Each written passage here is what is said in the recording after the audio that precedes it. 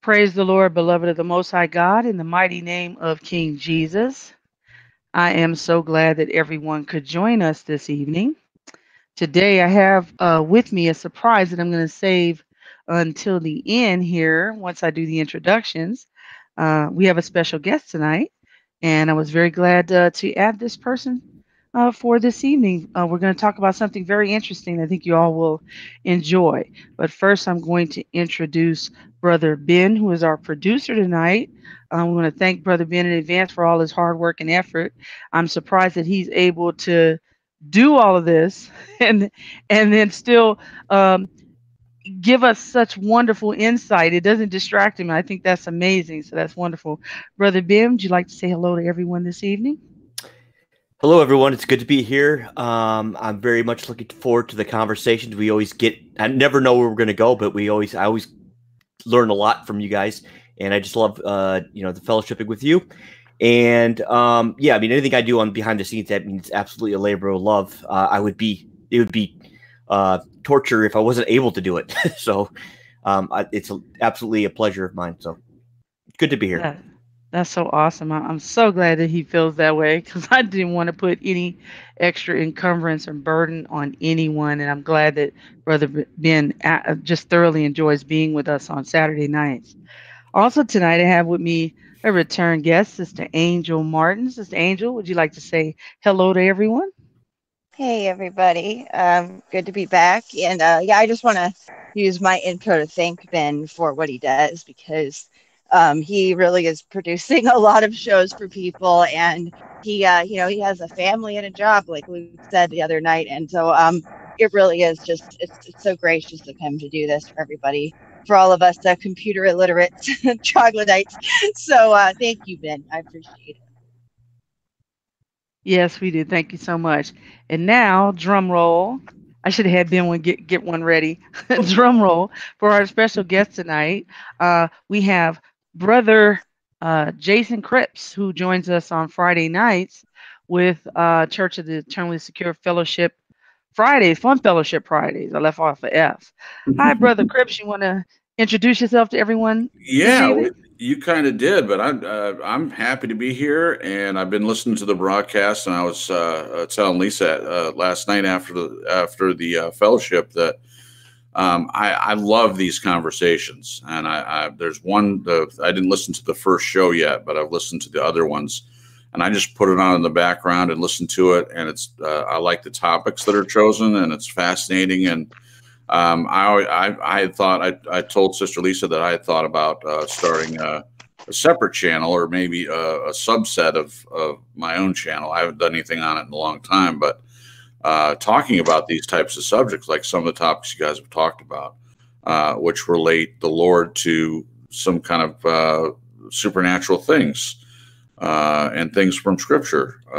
So I'm excited to be here. Thank you for letting me invite myself, and I'm excited to see what happens talking to you guys. I'm glad you're here, Jason. I was thinking that you would be somebody that would be good in these conversations too, because you like to riff on things and talk about current events and stuff too. So Absolutely, I'm glad. Yeah, you're a good fit. Thank you, Angel. Appreciate it. Yeah, I thought You're so also too. known as the voice. The voice. That's it. The voice. The velvet voice. Thank you. Praise God. That's awesome. Well, just so anyone who is joining us tonight on Late Night with Lisa and Friends, and you've never joined us before, just to give you an idea about the format, the concept of the broadcast is just fellow believers in the Lord Jesus Christ coming together and having a conversation, relaxing, like maybe sitting by the fire, having coffee or tea or whatever relaxes you, and just talking about maybe current events or things that come to mind. We're not saying that any of the things we discuss tonight are necessarily written in stone, except for when we point to scripture or the things that we glean from scripture. So please, we don't want anybody to lose their religion, because we're going to be thinking outside the box tonight on some things and considering things, and maybe even doing something that I don't see a whole lot of that does concern me in these latter days, which is exercising discernment on some matters. So we're going to talk about a number of different things tonight.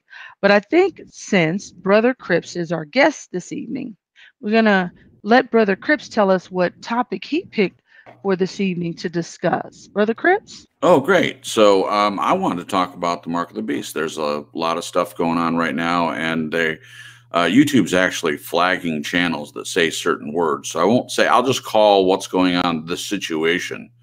So during the situation, a lot of people are thinking about end time stuff.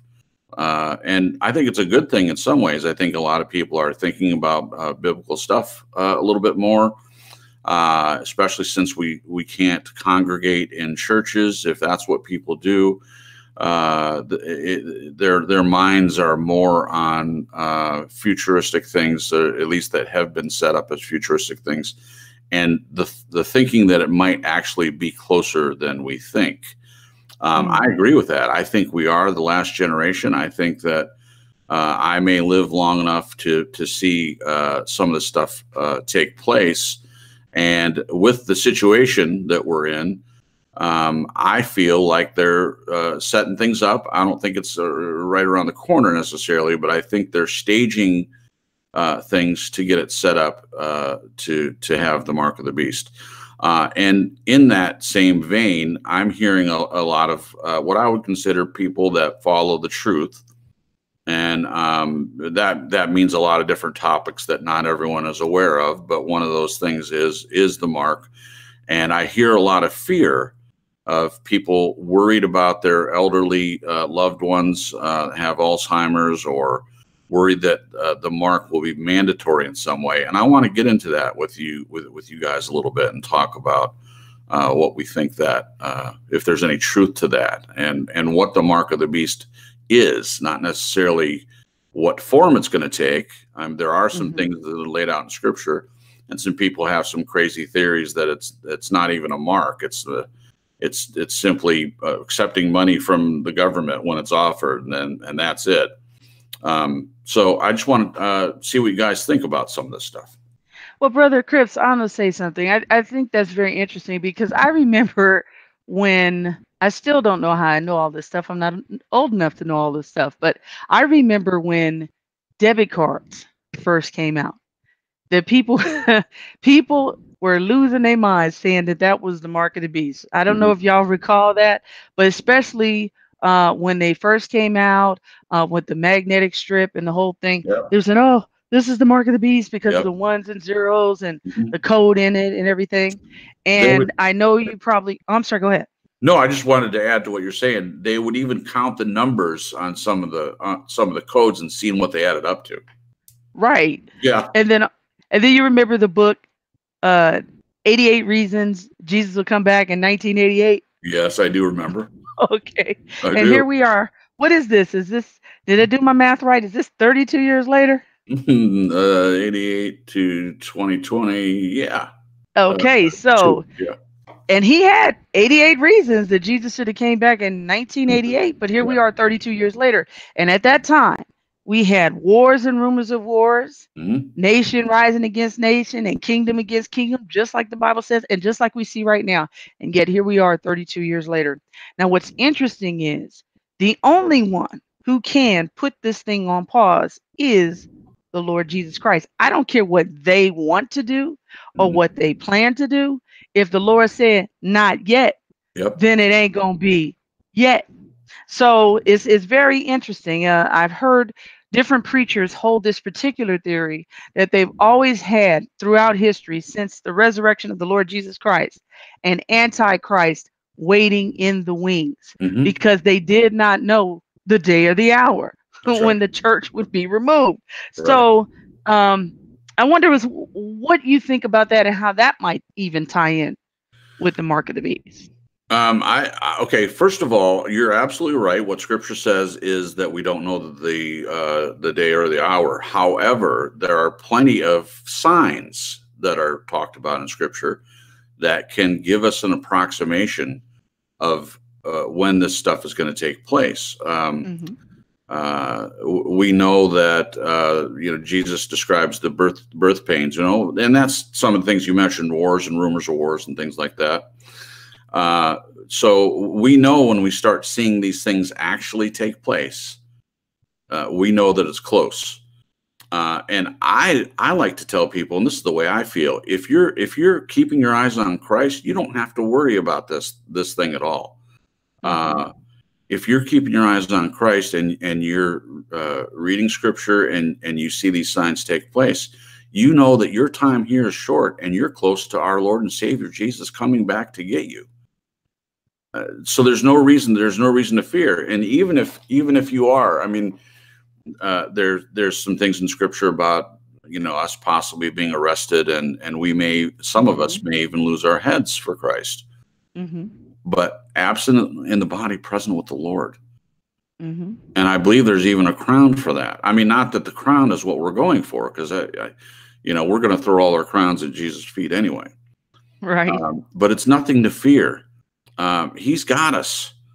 So in terms of the mark of the beast, and I hear people that I believe are believers that are worried about this thing, worried about the mark and what it's going to come out as, and how they're going to, and the fact that, or not the fact, but they think that it'll somehow be mandatory. And I'll tie that into the situation.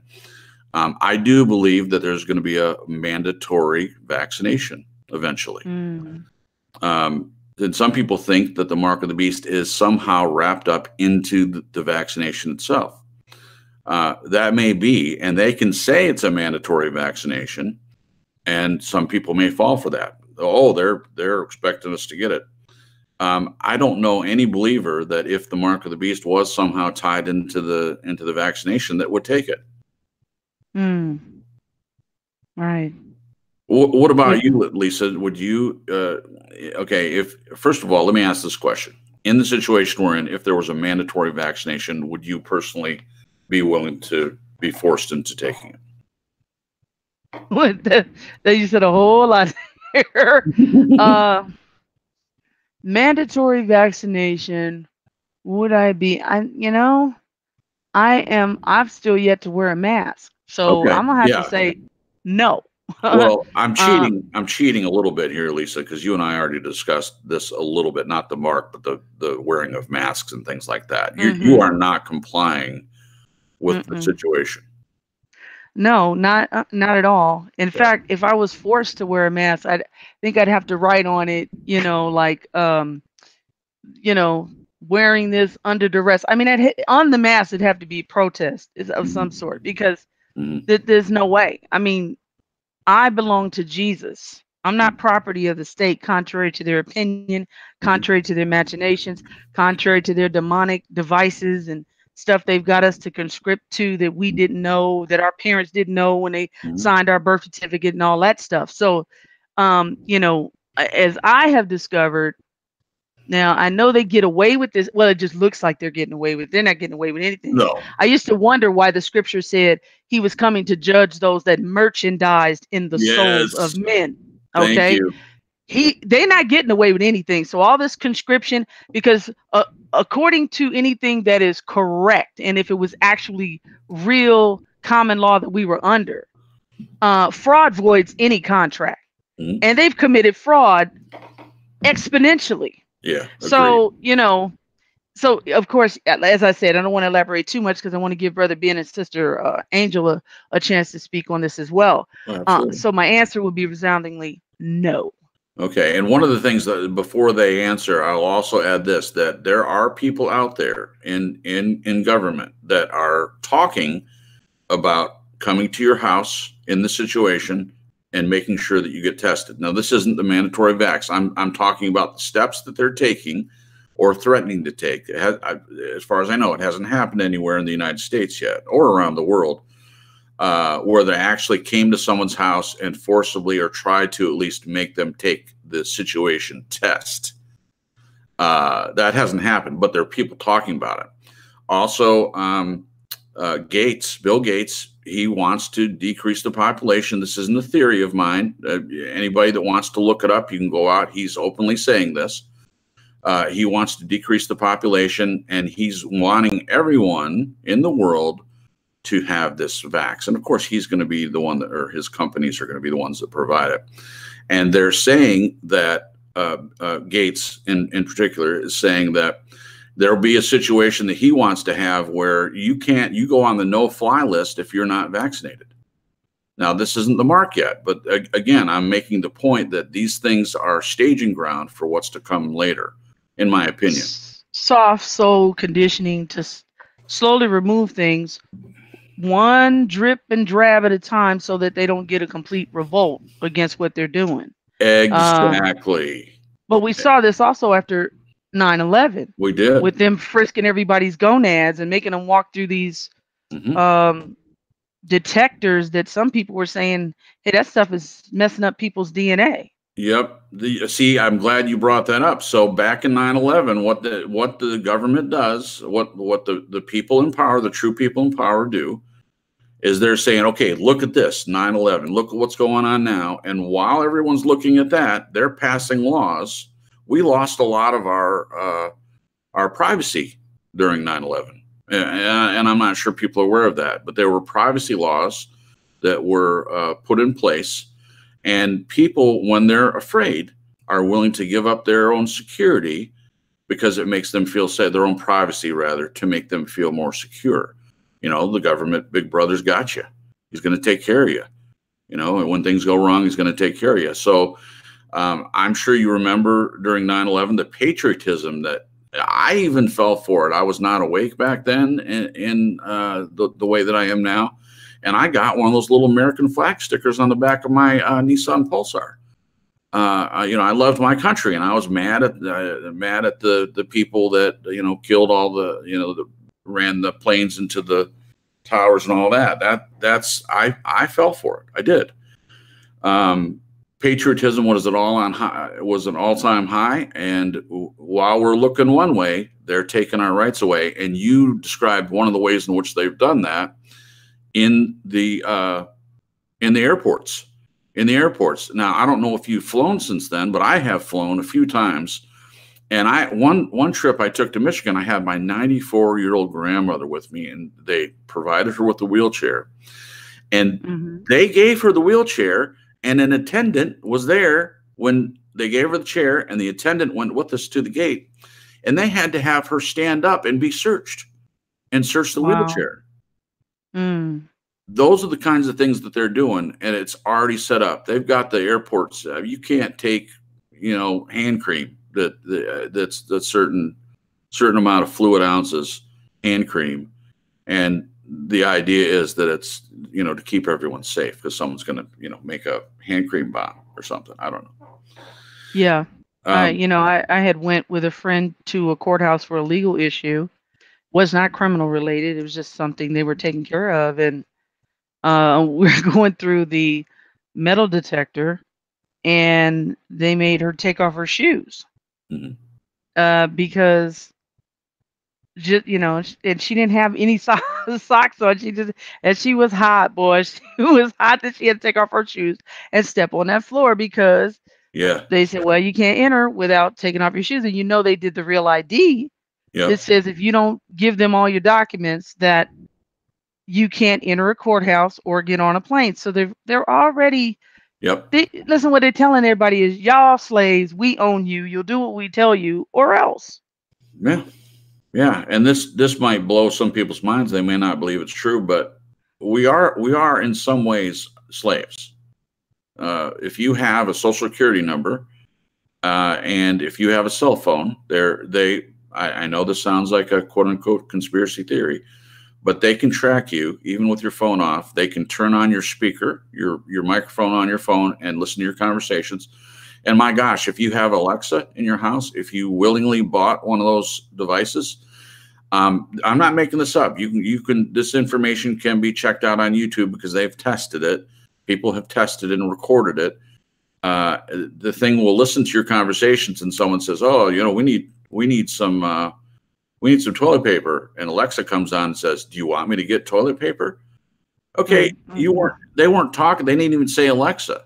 You're having a conversation in your house, and that thing picked up on words that you say. It happens to me on my phone sometimes. I'll be talking to somebody, And my phone, it recognized the sound of my voice, which is helpful sometimes if I'm driving or hands free, and I can say, call mom, whatever. And it listens to what I say, and then it does some search. Like if I'm talking about I need a recliner, and it'll say, I've done a search. This is what I found on recliners. So they're paying attention. They're tracking, and they're trying to find easier ways to track. And this even involves the Pope. The Vatican also is trying to get everyone a bank account and everyone a cell phone. Why?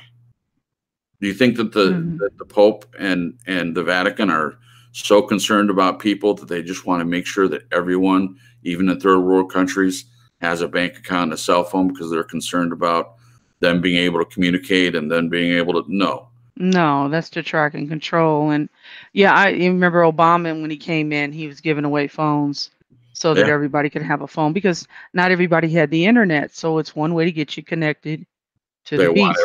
Exactly. They want everyone connected because Let me, if Brother Ben, excuse sorry, me, I get excited. No. Hold your thoughts. We're going to continue, but I'd like to get Brother Ben and Sisters Angel's thoughts on this. Brother Ben, what do you think about this? Well, did I hear, Cripps, did you say that you think the Mark of the Beast will be a vaccine or potentially a vaccine? No. I'm saying there are people out there that believe it'll be somehow tied in with the mandatory vax that they're going to put out. That's where some of the fear is coming from. No, I'm not saying that. Yeah, I agree. But I do believe, like you said, it's kind of like a dress rehearsal or a type. And also, too, I don't know if you guys ever saw this, but Bill Gates Foundation patented a tattoo, essentially a skin tattoo, an etching, if you will. Yes. And on it, but it's more than a tattoo. It's like a tattoo, but if you look at it, it looks like it actually has thorns or fangs sticking out, and it actually goes in your skin like it's like embedded into your skin. And I thought I was curious that he's got to have the thorns and the fangs there, Yep. And also too, this ID 2020, I believe it was, the patent number on that has it's 60606. And again, another just in your face. They laugh at us. Yeah. Oh, well, also, thinking of laughing, I think about this earlier, that this whole COVID thing, the number one thing that was shorted was toilet paper, almost as if they're telling us, it's bullshit, Yeah. So, but some good points, Brother Ben. Yeah. I don't, Angel, if you want to step in, I don't want to.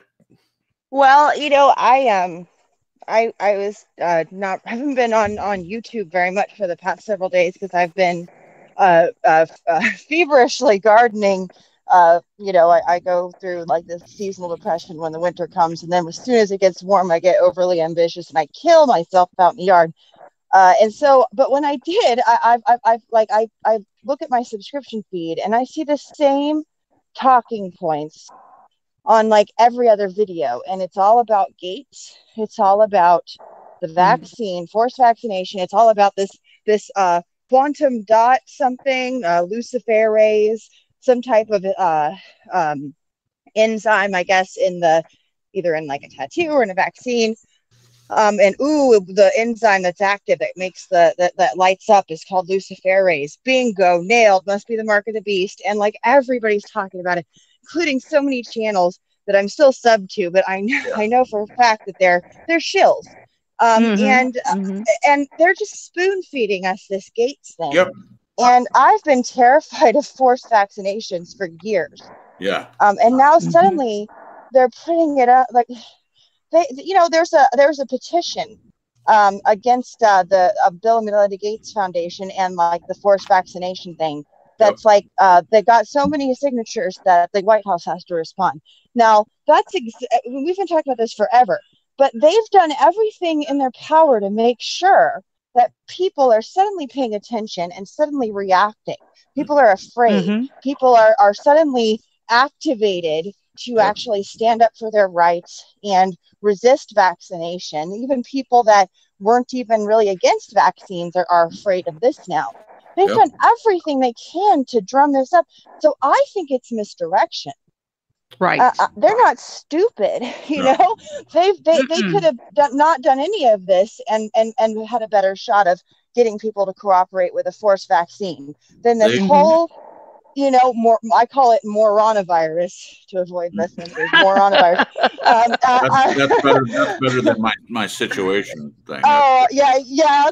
I implore everybody to start using that moronavirus. I like it. Just one letter off. Please do. It's great. It immediately insults anybody that believes in it. It's wonderful. And so I just use it casually, like as if I don't realize that it's that I'm spelling it wrong. It's really funny.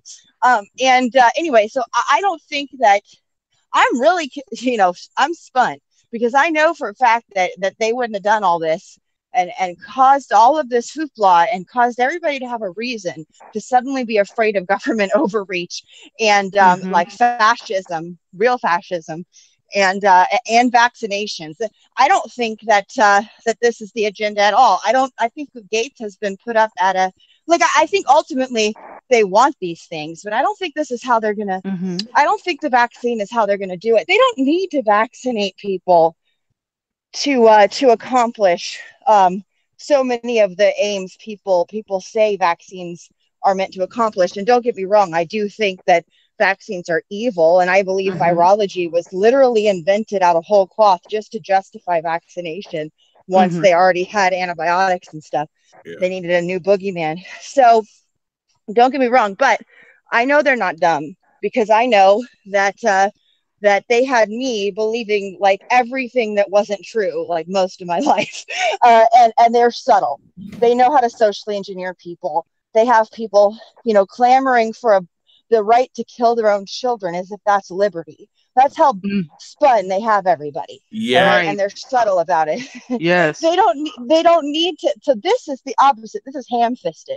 This is in your face, beating you over a head like, hey, you better get worried about government, you know, overreach and forced vaccinations. And you guys all better start looking at, you know, Bill Gates is like literally Hitler.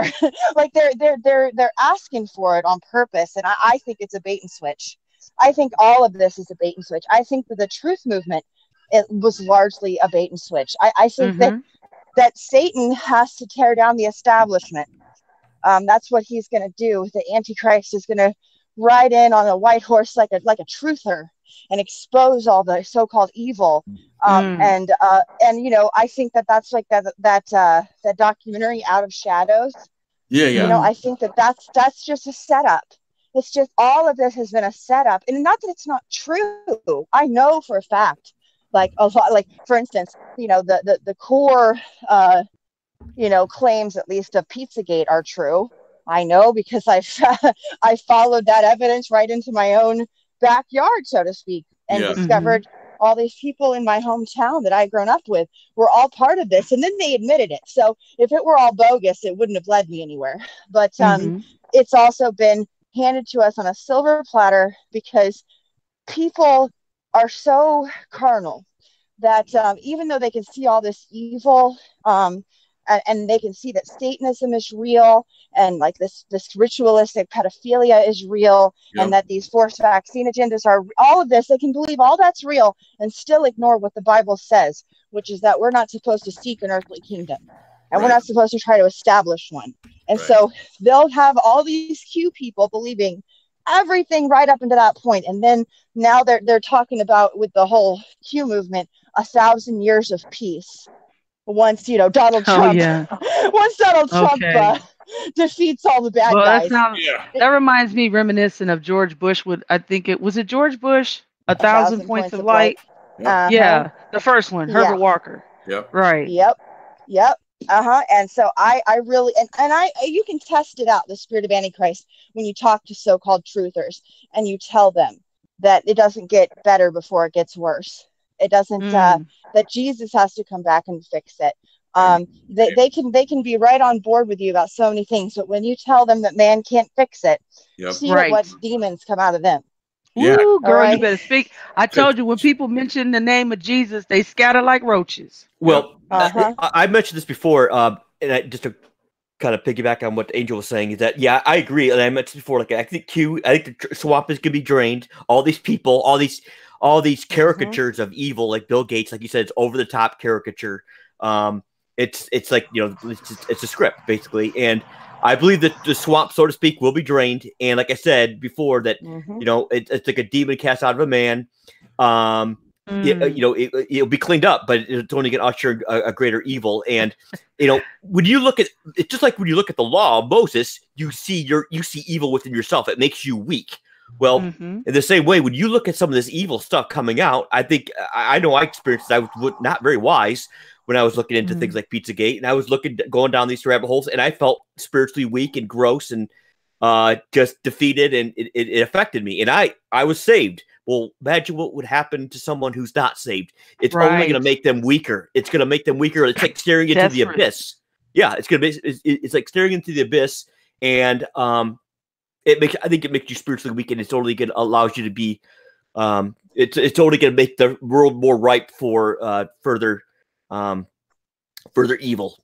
That 1,000 years of peace. That's interesting. I never heard that. But yeah, that seems very consistent with. Well, it's deep in the Q lore. The devil likes to take the things, first of all, that the Lord has already set in order. Yeah. And then make a mockery of them and twist them and flip them for his own purposes. So we know that Jesus is going to have 1,000-year millennial reign. So why wouldn't he push that? Oh, we can have 1,000 years of, what'd you say, peace, or was it? Yeah. Well, you were listening. I don't know. I guess it's Donald Trump at the helm. I don't know. Oh, yeah. But look what they've been telling us this whole time. Remember, they turn everything upside down. They flip things backwards. All you've been hearing is, we're going to keep you safe, safe, safe, safe, safe. If I hear how they go keep you safe one more time. But now, what the Bible say when they say peace and safety. So right now we've got safe, safe, safe. Now you're talking about they're saying peace for 1,000 years, peace. So when they put that together, the Bible says sudden destruction will rain down upon them and they shall not escape. Interesting. You already got half of the puzzle coming. They already did it. Yep. But I wanted to touch on something to you guys. You guys said so much. I got some things I want to go back and talk about. Yeah. Okay. For example, Brother Cripps, when you were talking about how your phones already spy on you. Yeah. I've had this, you guys, and I know this has happened to you, where you're just talking to a friend. Let's say you say, oh, you know what? I need to pick up some deodorant. Yep. And the next thing you pick up your phone and you open your browser to look for something, and they're deodorant ads. Yep. And you didn't even look, you weren't looking for that. You're looking for something else. Yep. And I'm like, oh my God, these things are spying on us all the time. And you remember Obama, he talked about this. He said what they talked about was metadata. Remember how they had this big thing about metadata and they kept talking about metadata? Yep. There's a glaring example.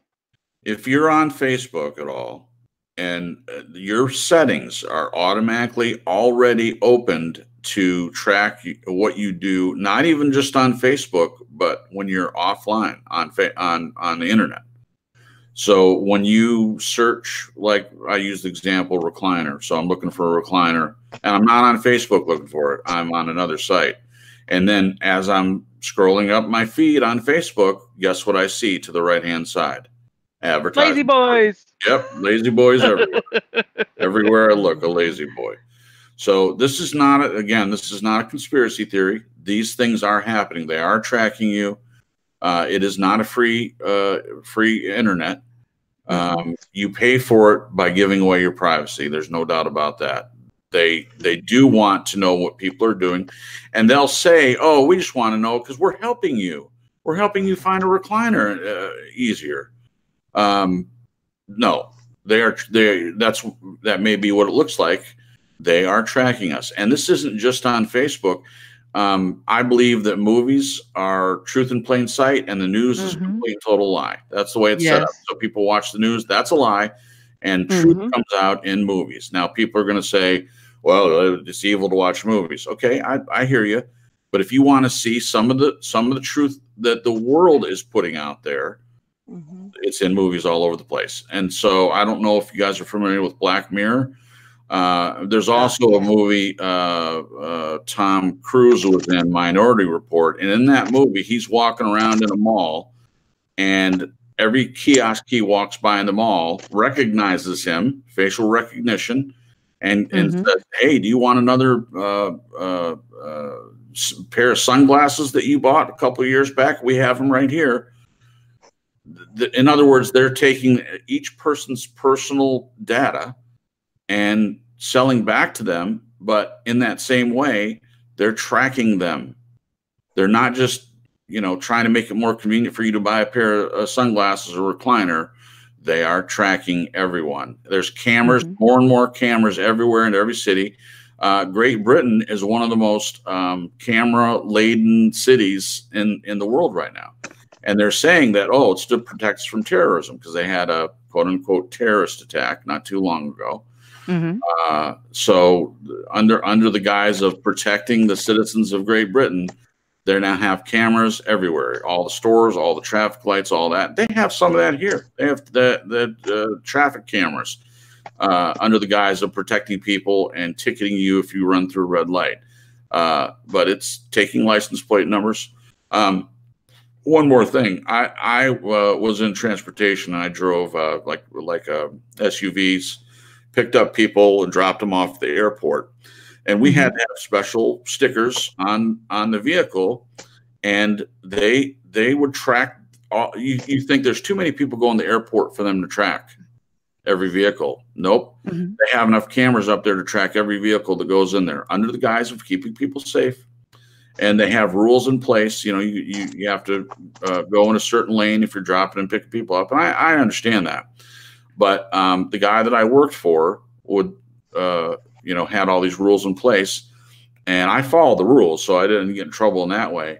But he would show me a list of all the times I'd been to the airport. And the airport's the one that gave him the list. So they know what people are doing. They know where you're going. And they want to do that even more. If you live off the grid, they can't track you.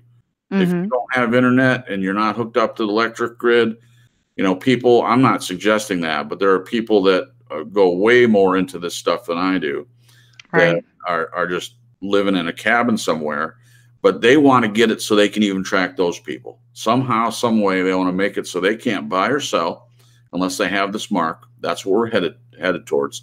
And these are just stepping stones leading toward that, of eventually being able to make sure that everyone is tagged and located, so that when they put these things in place, they can go to every cabin on every side of every hill and try to get everyone to get signed up for this mark and allegiance to the beast.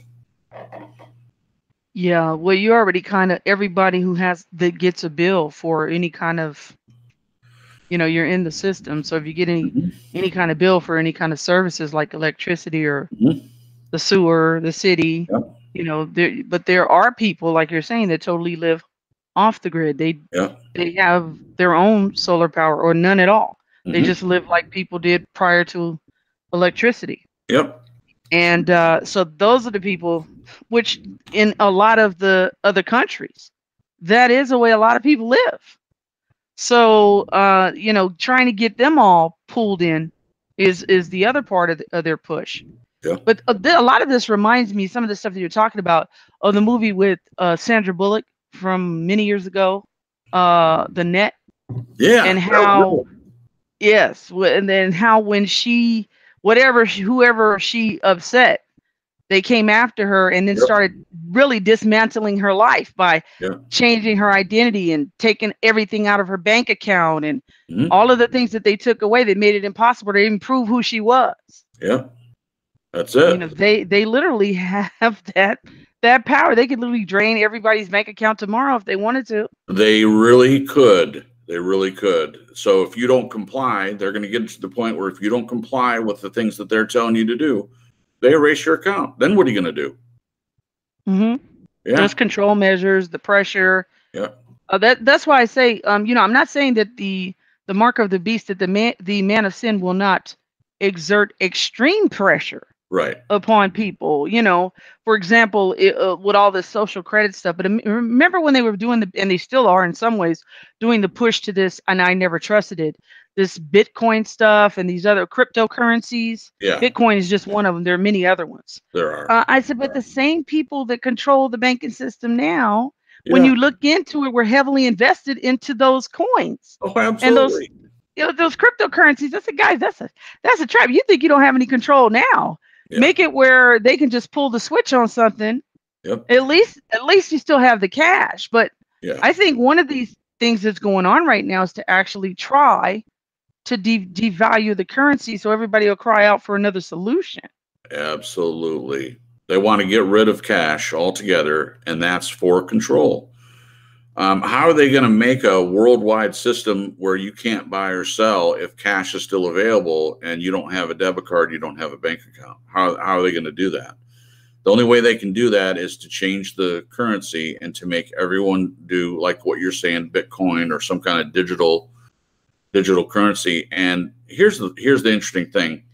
100 years ago, people read Revelation and read the book of Daniel and all that, and believers knew that this stuff would come up somehow, but they could not make the connection as to how all this stuff would roll out like we can today. We have, the Bible says, toward the end, knowledge will increase. Knowledge has been increasing. There was a guy that tracked, I can't think of the guy's name, but he's a Hebrew rooter, but he still has some good information. One of the things that he tracked was that very idea of knowledge increasing. And he said that knowledge has increased since at least since 1994. Every 10 years since then has increased exponentially. And there's some truth to that in all the things that we're able to do. Now, for believers, the good news is that everything that's hidden will be revealed. So for those that believe, we're not out here in the dark. We're not walking in darkness. We're children of the light. We walk in His light. So this whole mark of the beast thing, what I'm trying to do is get people to realize that they don't have to fear this stuff. They don't have to fear moranovirus. Is that what you called it, Angel? Moranovirus, yes, like moron. Yeah. Yeah. We don't have to fear that. They're trying to create fear, and they are getting to some people, even in my own family. I love my sister dearly. She doesn't listen to the show or anything, so I'm not going to get in trouble by talking about this. But my nephew usually comes over once a week to play with Uncle. He calls me Uncle. 7 years old. He comes over and we play video games and hang out and stuff. And I really enjoy that. It's something I really enjoy. But I have not been complying with the moranovirus. I have not done anything except. You haven't obeyed the virus, Jason. Obey the virus. Right. Thank you. Except for when I do have to go to the store and get something, I do abide by a step on the line where they tell me to step. And that's not because I want to. It's because I'm not trying to draw attention to myself. That's the only reason. I'm not wearing a mask. But anyway, she got mad at me and said that because she's wearing a mask and she does, I forget what the name of it, but there's a shopping service where you order groceries and someone goes and picks them up for you and delivers them. And that's what she's been doing because their school is closed. They run a private Christian school. So she's busy all the time. She's always doing stuff. And so she's doing this shopping for people thing. And she has to wear a mask and gloves every time. And because she heard me talking about I'm not following the moranovirus, she said, that just makes me feel like an idiot because you make me feel stupid because, you're not doing all this stuff and I do it. And so I'm just an idiot. I said, I never called you an idiot. But the bottom line of it is because I'm not following the moranovirus, my nephew can't come visit me until they decide to lift the ban on staying at home and all that. So I'm prevented from spending time with my dear nephew, and I got in trouble because he said to me, wasn't something I said to him, he said to me, we stopped at the convenience store, and I said, I'm surprised your mom's not making you wear a mask and gloves when you go to the convenience store. It wasn't a dig or anything. I just was really honestly surprised that she wasn't making him do that. And he said, well, I don't believe in all that stuff. And I was shocked. I was like, really? Your parents believe in all that? So that night he went home and had an argument with his parents about the moranovirus and saying that he talked to Unca about it, and Unca doesn't believe it either. And then next day I got an angry phone call about that. She said that she can't see me and he can't see me until they decide to lift the ban. So Right. I brought that story up for one point only, and to say that some people, and they're believers, but they're still asleep. Oh They're, yeah. As a they're, Christian, you think she'd know better than to just like, oh well, something makes me feel stupid, so I'm gonna just not consider it because that makes me feel like all of the gospel is about humbling yourself and yeah, feeling stupid. I was wrong about everything if the Bible was true, And so when Mm. Christians turn away because they don't want to feel dumb, like that wasn't an argument about the evidence. That was an argument like, well, that would make me feel dumb, yeah, so I'm not gonna consider it. that's That's such a dangerous mindset. it is. That's a good point, Angel. Thank you for that. And the conversation isn't over. When this stuff dies down a little bit and they lift the ban, we already have scheduled a time to have a conversation about this, where I'm going to lovingly explain to her why I believe some of the things that I do, and she can make a decision. Now, I was wrong in discussing it with my nephew, because if they're trying to teach him certain things, he's not my son. So Mhm. Yeah, but how far does that go? How far does that go? well, that's the When it comes to children, what about the mark and stuff, like, you know what I mean? Like, conversation, people, Angel. you have to have these conversations That's with why the children you love.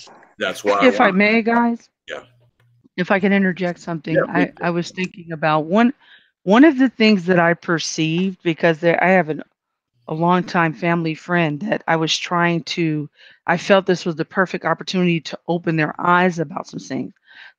They are a believer, but they have, when it comes to this stuff, zero discernment. Hmm.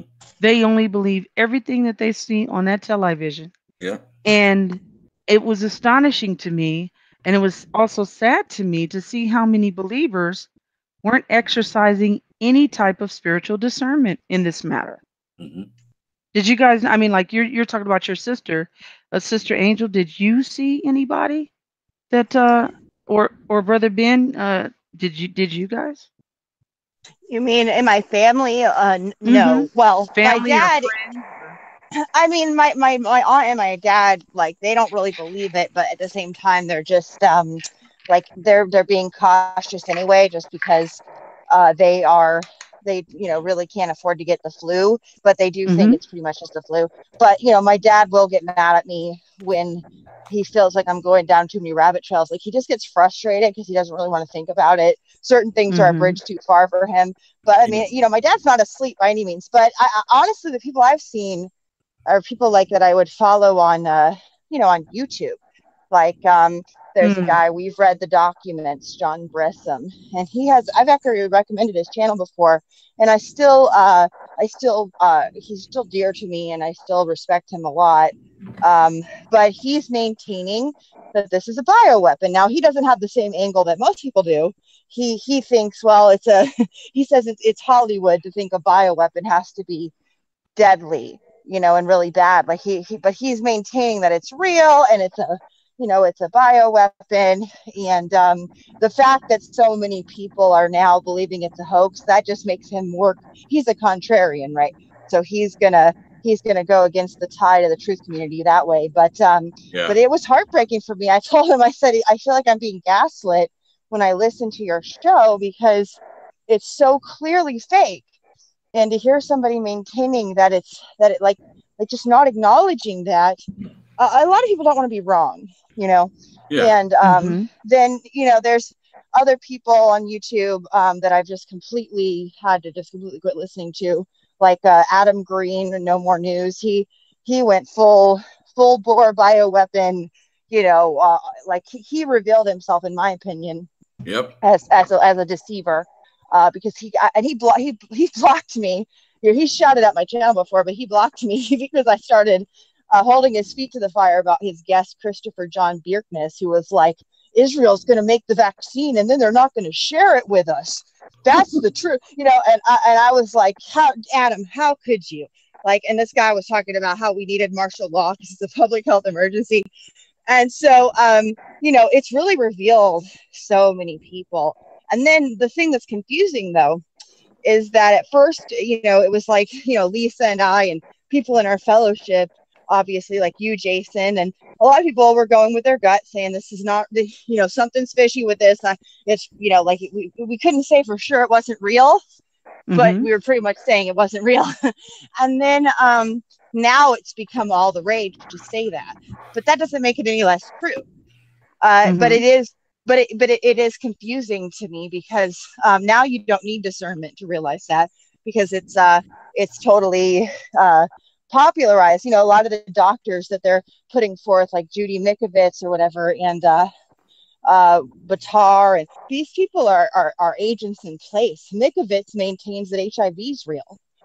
And I consider her downright evil, in my opinion. She's exposing Dr. Fauci, right? Well, Fauci's greatest crime is that he upheld and really, in a lot of ways, was the granddaddy of the HIV hoax, which is so deadly and killed my mother. And this woman knows better. I know she knows that it's not real, but she's coming out as like some new figurehead of medical truth. And that's one thing I am noticing, is so many people are talking about this. People are questioning the existence of viruses, and yet nobody's having a major discussion about the HIV virus not existing, the HIV not causing AIDS. That's a no-go zone. I haven't seen anybody discussing it, but that's how you'll know, in my opinion, because it's not reasonable that these people who are questioning all this stuff haven't seen House of Numbers, don't realize that Carrie Mullis, who, by the way, conveniently died a young man in August, just a few short months before all this started. He was the Nobel laureate who invented PCR, which is, the kind of protocol, the laboratory test that they're misusing to create all these false diagnoses. And he put his whole career on the line to fight against the HIV hoax. He wrote the foreword for the book, The HIV Hoax. And he was like Fauci's nemesis. And he also had been sounding the alarm about how they were misusing PCR, his test. It was never meant to test to see if somebody had a virus. That wasn't what it was for. It was not. That was that total bastardization of the intent of that whole thing he designed. Well, anyway, nobody's talking about him, and that I've heard, hardly anybody. And it's not possible, because some of the greatest information that's been amassed about the fraud of the CDC and the WHO and the World Health Organization and the fraud of virology has been amassed by people who are so-called AIDS deniers. The AIDS denialist movement, quote unquote. That's what you'll get if you Google any of this stuff. You'll go to websites where it's people trying to fight this lie, but somehow the YouTube truth community has just never heard of it. BS. And I have told people about this. I've contacted people directly and told them about this. One of them, Global Watchman News, Lori Swan, she showed her true colors big time, because I told her, like it was months ago when all this first started, I told her to look into the movie House of Numbers, and basically told her about the HIV hoax and everything. And she was like, oh, okay, yeah, I'll look into that. Like 2 days later, she had on some fraud, some faker who's supposedly some inside, whistleblower who was like some biochemist, but also like an MK Ultra monarch butterfly. Whatever. The point is that she was coming on with inside information about how the coronavirus was spliced with HIV, and that's why it's so deadly, and that's why the HIV meds treat it, which is the dumbest thing I've ever heard. Any HIV meds treating coronavirus, that doesn't prove anything except that they're both retroviruses. One, and two, they're both viruses allegedly. So even if you go on the premise that all that's real, that's the only reason it would work. Right. But anyway, so then I contacted her after that, and I said, how didn't you look into House of Numbers? Like, did you any of the stuff I told you? She's like, you do your research, I'll do mine. Smiley face. Wow. It was so evil the way she did it, and it was just like, that's what told me everything I need to know about her too. Well, sister, it's interesting.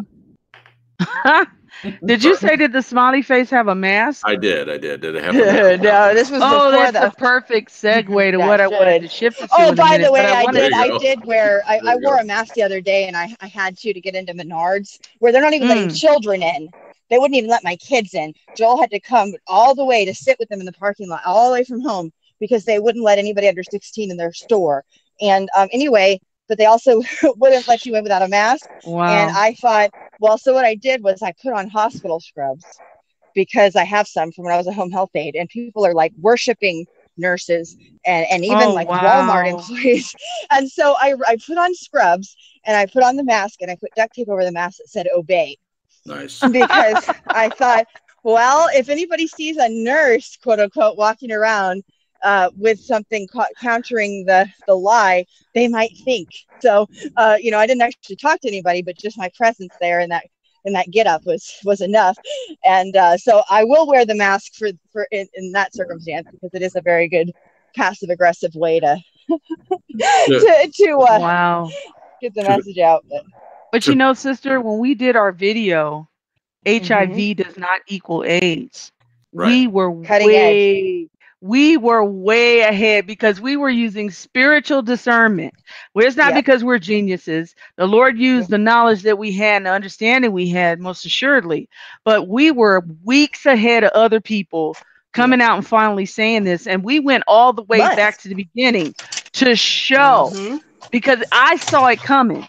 I said, they're going to spin this into something to either push vaccines on the masses or to scare the heaven out of everybody, because fear, I told the trauma based, it causes trauma.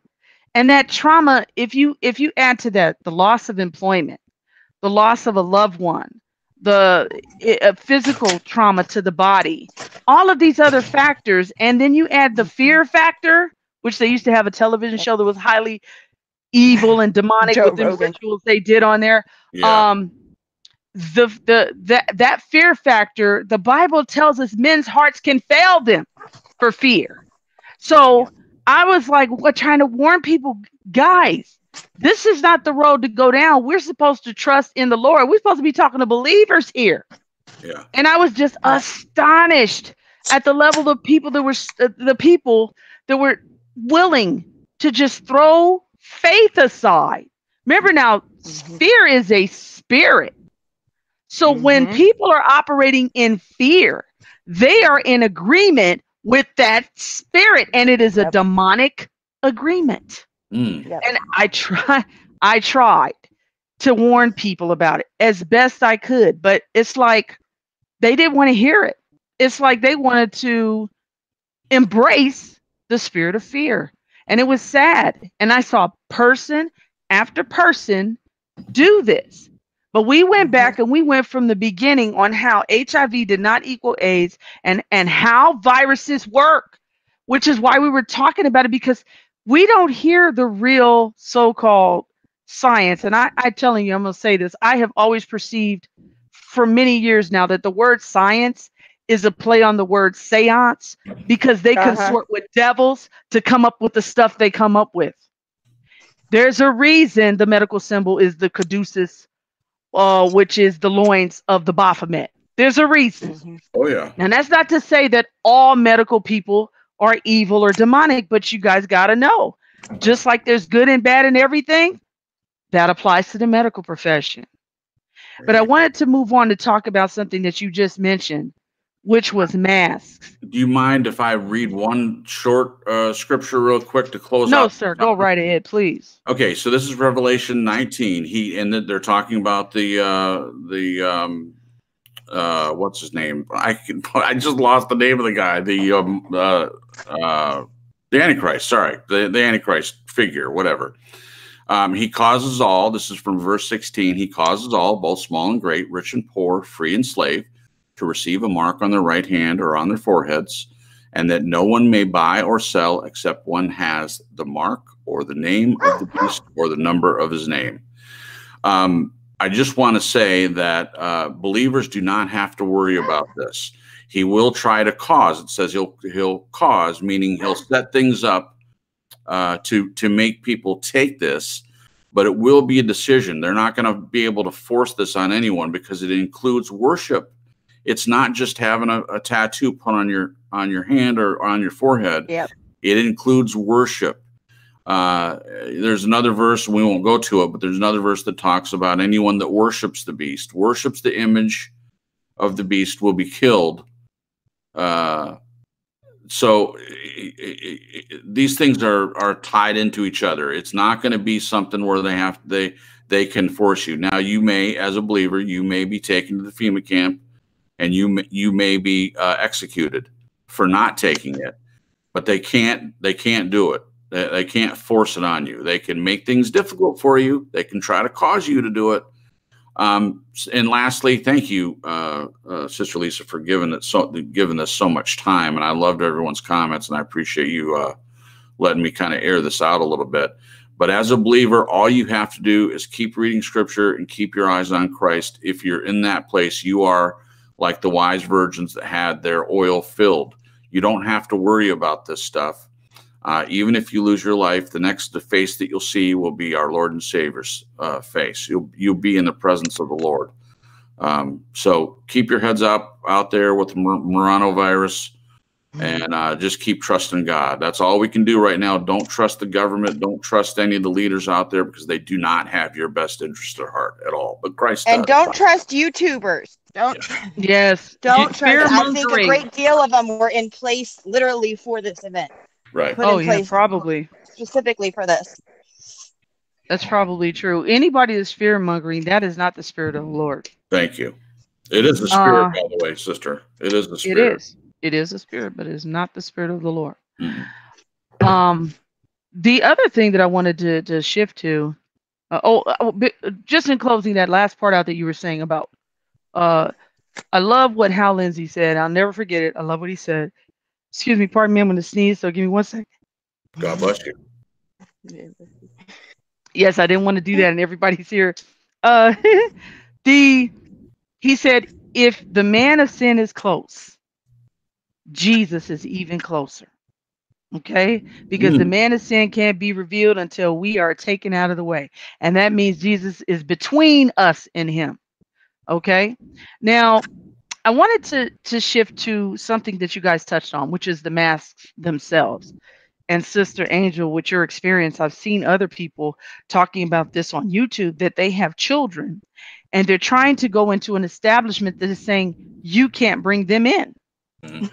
This is totally unlawful, yet they're getting away with it. And I'm wondering how much longer this is going to stand before people start suing the pants off of these people. Yeah. I don't know, especially the people who still have money. You know, how much longer is this going to continue? But what I wanted to get to was the origin and history of masks, because I perceived a few weeks ago, at first, hardly anybody was wearing the mask. Then you started seeing maybe 30-40% of the public wearing. Then you started seeing roughly 50% every other person wearing them. Now it's like it's hard to find somebody that's not wearing them. And I said, right around the time it got to be almost everybody wearing them, I said, I think this is a gigantic satanic mega ritual right before our eyes, because it's not just the United States, it's worldwide.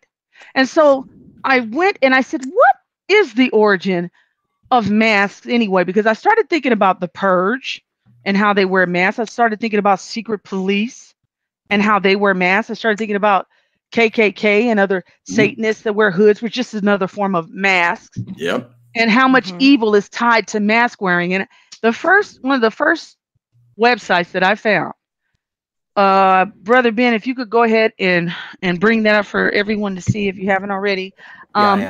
History, it's called The History of Masks, and this is .net. And it says, mass origin and history. Masks are part of human culture, have been part of human culture for centuries.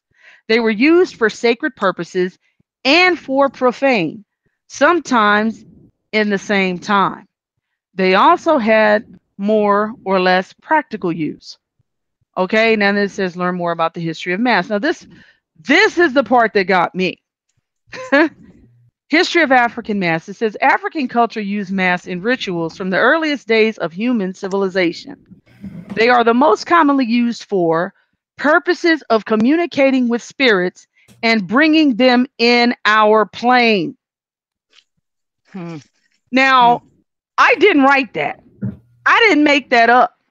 But this is the origin of what mask wearing was about, to actually communicate with spirits and bring them into our plane.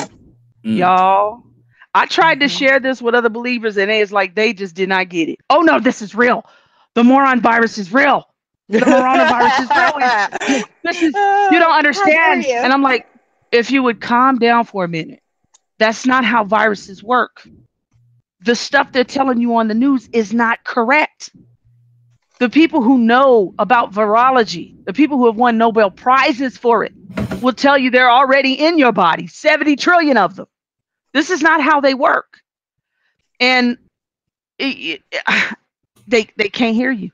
I said, well, can you look past what the explanation is, what the plausible explanation is, and see the spiritual behind it, the possible spiritual connection? Because this has never happened before, as far as I know, in the history of the world, that everyone has been compelled. Remember, the man of sin is going to cause.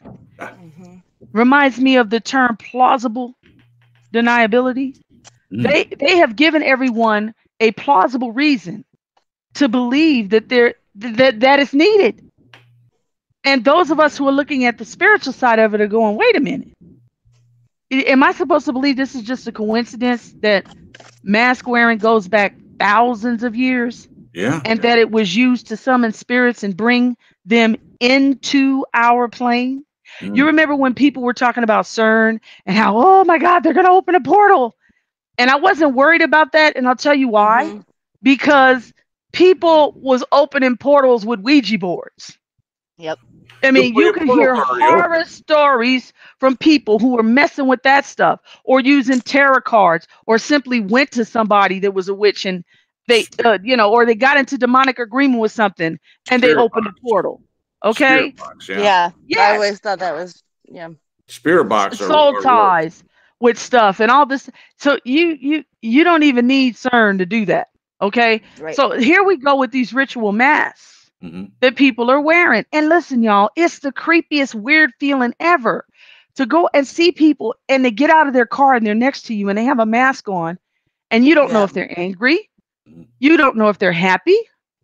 It's creepy because you can't see if they're smiling at you, and if they are, you don't know it. Right. So it's like it's so unnatural. And if you Yeah. think about a baby, when a baby is born, a baby, excuse me, is probably one of the most vulnerable beings on the planet, next to an elderly person who may be infirmed. Amen. And they don't pop out with masks on. No. God isn't, he didn't say, it's the most unnatural thing ever. And yet look at how many people are so willing to just do it. Yep. Yeah, without any problem. And they shame people for not doing it. That's the other scary part, is the reaction of people when someone who has the right to say, I'm not going to wear it. I mean, I told you my experience where I went to a particular burger stand who I will never go to again in life. Yeah. And they told me when they came out to bring out my burger to the car, the girl had on a mask and gloves. I understand she's following the company's protocol. I don't have a problem with that. She's got to keep her job. Then they're gonna let her keep her job if she refused. So she goes to hand me the order. She go, you have to put on a mask. And I said, no, I don't. She said, well, it's the law. I said, no, it's not the law. It's a policy of your corporation, and it is a request of the governor, but it's not a law. I said, I'm not going to put it on. And she said, well, I can't serve you. I said, well, you can tell your manager why you taking that food back inside, because I'm not putting on a mask. And so she went back inside, and I contacted her corporate office and I wrote them a nice little letter about it. And I said, see, what really bothers me is I went to 3 other fast food places that day. to pick up because I was with someone else. And sometimes we like to do a little smorgasbord where we get a little bit of this, a little bit of that. And we went to 3 different places. And I pulled up at the speaker, and if they didn't have a sign there that said we're asking you to wear a mask, I would say to them, "Excuse me, are you going to require that I wear a mask to serve me?" And every single one of the other places said, "No, ma'am, we will not require you to wear a mask." I said, "Okay, good," and we did business.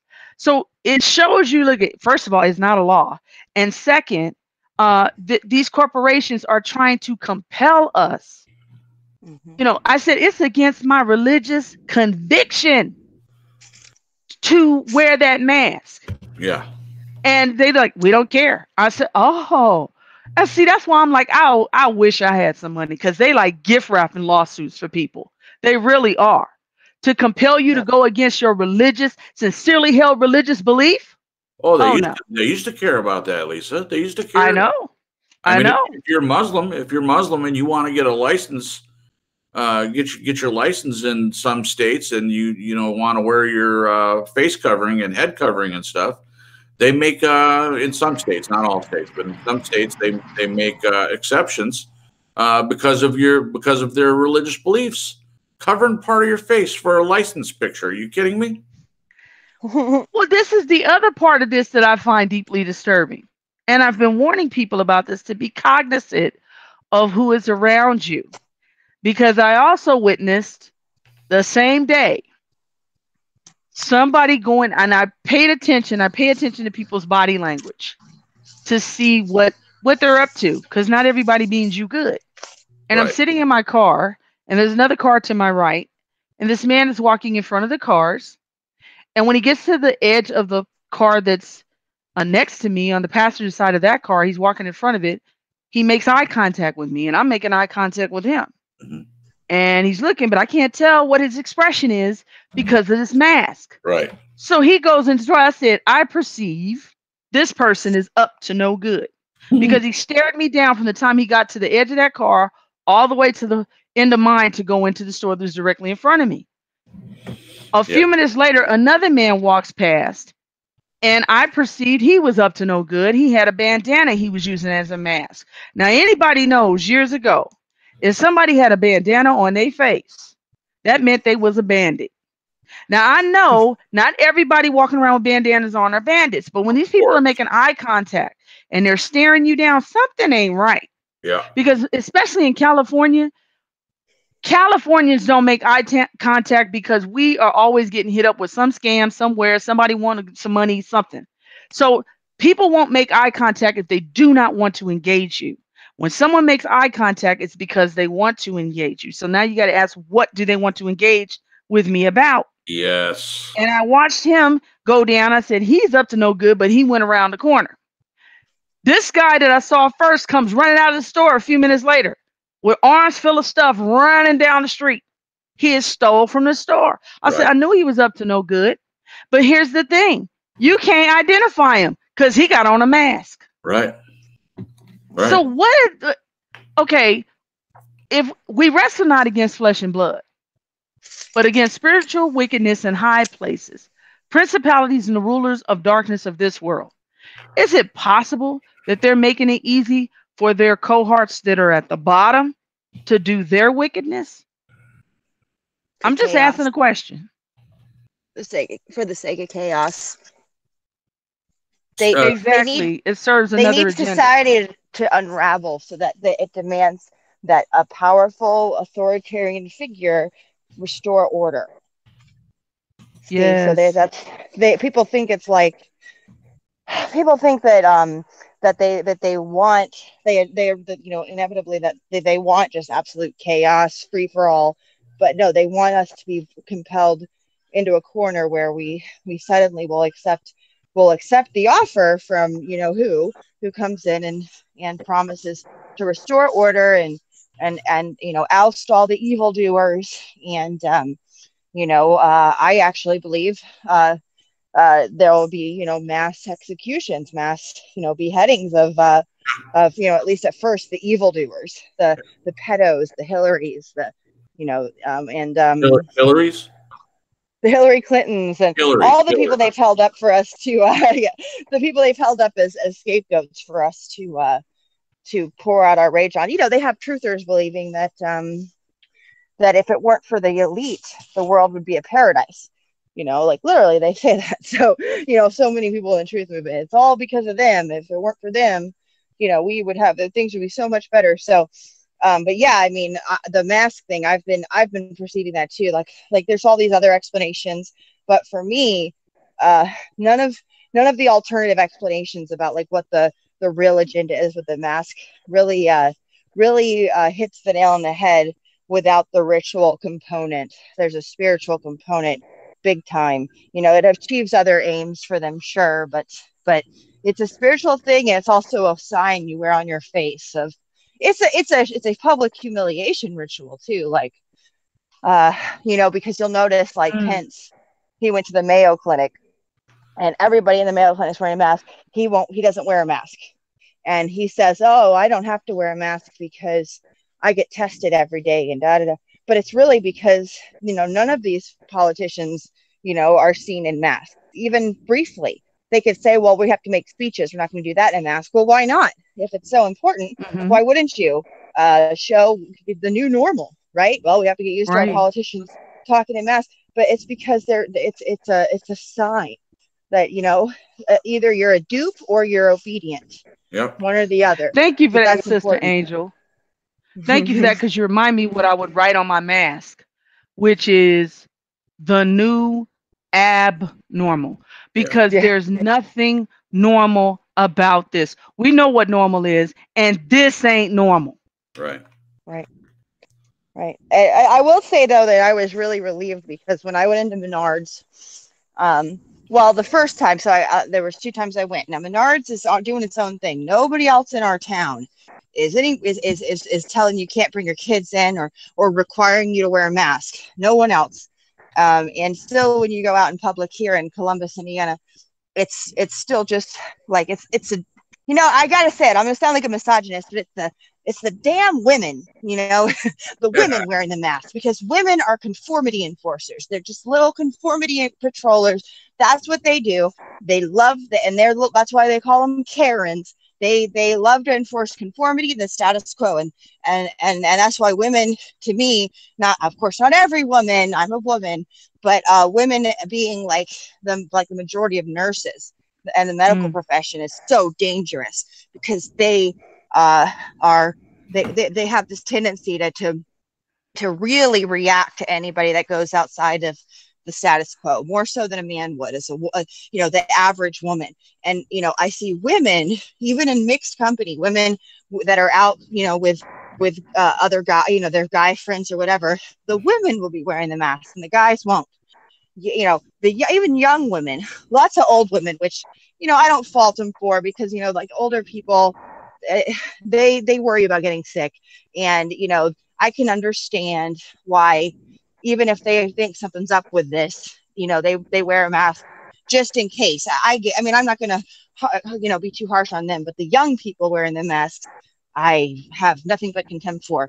And this one woman, she saw me outside of Menards after they turned me away with my children, and we had to wait in the parking lot for Joel to get there. And she asked me if I was okay, if I needed help, because I was cussing. Man, I was mad. I was so mad. And I was making sure everybody heard it. And she was really nice. She told me she wasn't wearing a mask. And we had and she seemed like, you know, she wasn't real outspoken at first. But once I tried, and, you know, I you know, made sure she knew it was safe to speak freely, she, you know, she was totally on board with everything that we're saying. She knew, she saw right through it. And she had a serious look of concern, you know, as she was talking. And there was nothing I said that was a bridge too far for her. She was just a regular lady that came up to me and just, you know, just out of concern, because she's still a human. Whereas, like, so many people were probably looking at, oh, who's the outlier?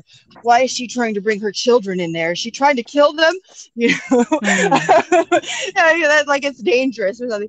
And we talked, and it just was really reassuring, because a lot of people, like anybody that I've stopped and had a long conversation with, for the most part, everybody knows something's up.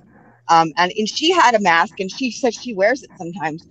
Not everybody is bold enough to take a stand visibly, Right. but a lot of people know better. And she was somebody who, if it came down to it, if it came to her door, she would take a stand, but she didn't mind, blending in. Plus, it's inconvenient if you're being forced to wear a mask to go in somewhere. But like I said, Menards is the only one doing that, and they're a pretty local or regional company. I don't think that there's Menards, in most of the country. It's just like probably an Indiana or Midwest thing. And they're small. They're not like Lowe's. Mhm. Lowe's isn't doing any of that madness, but Menards No, is. Lowe's hasn't done that.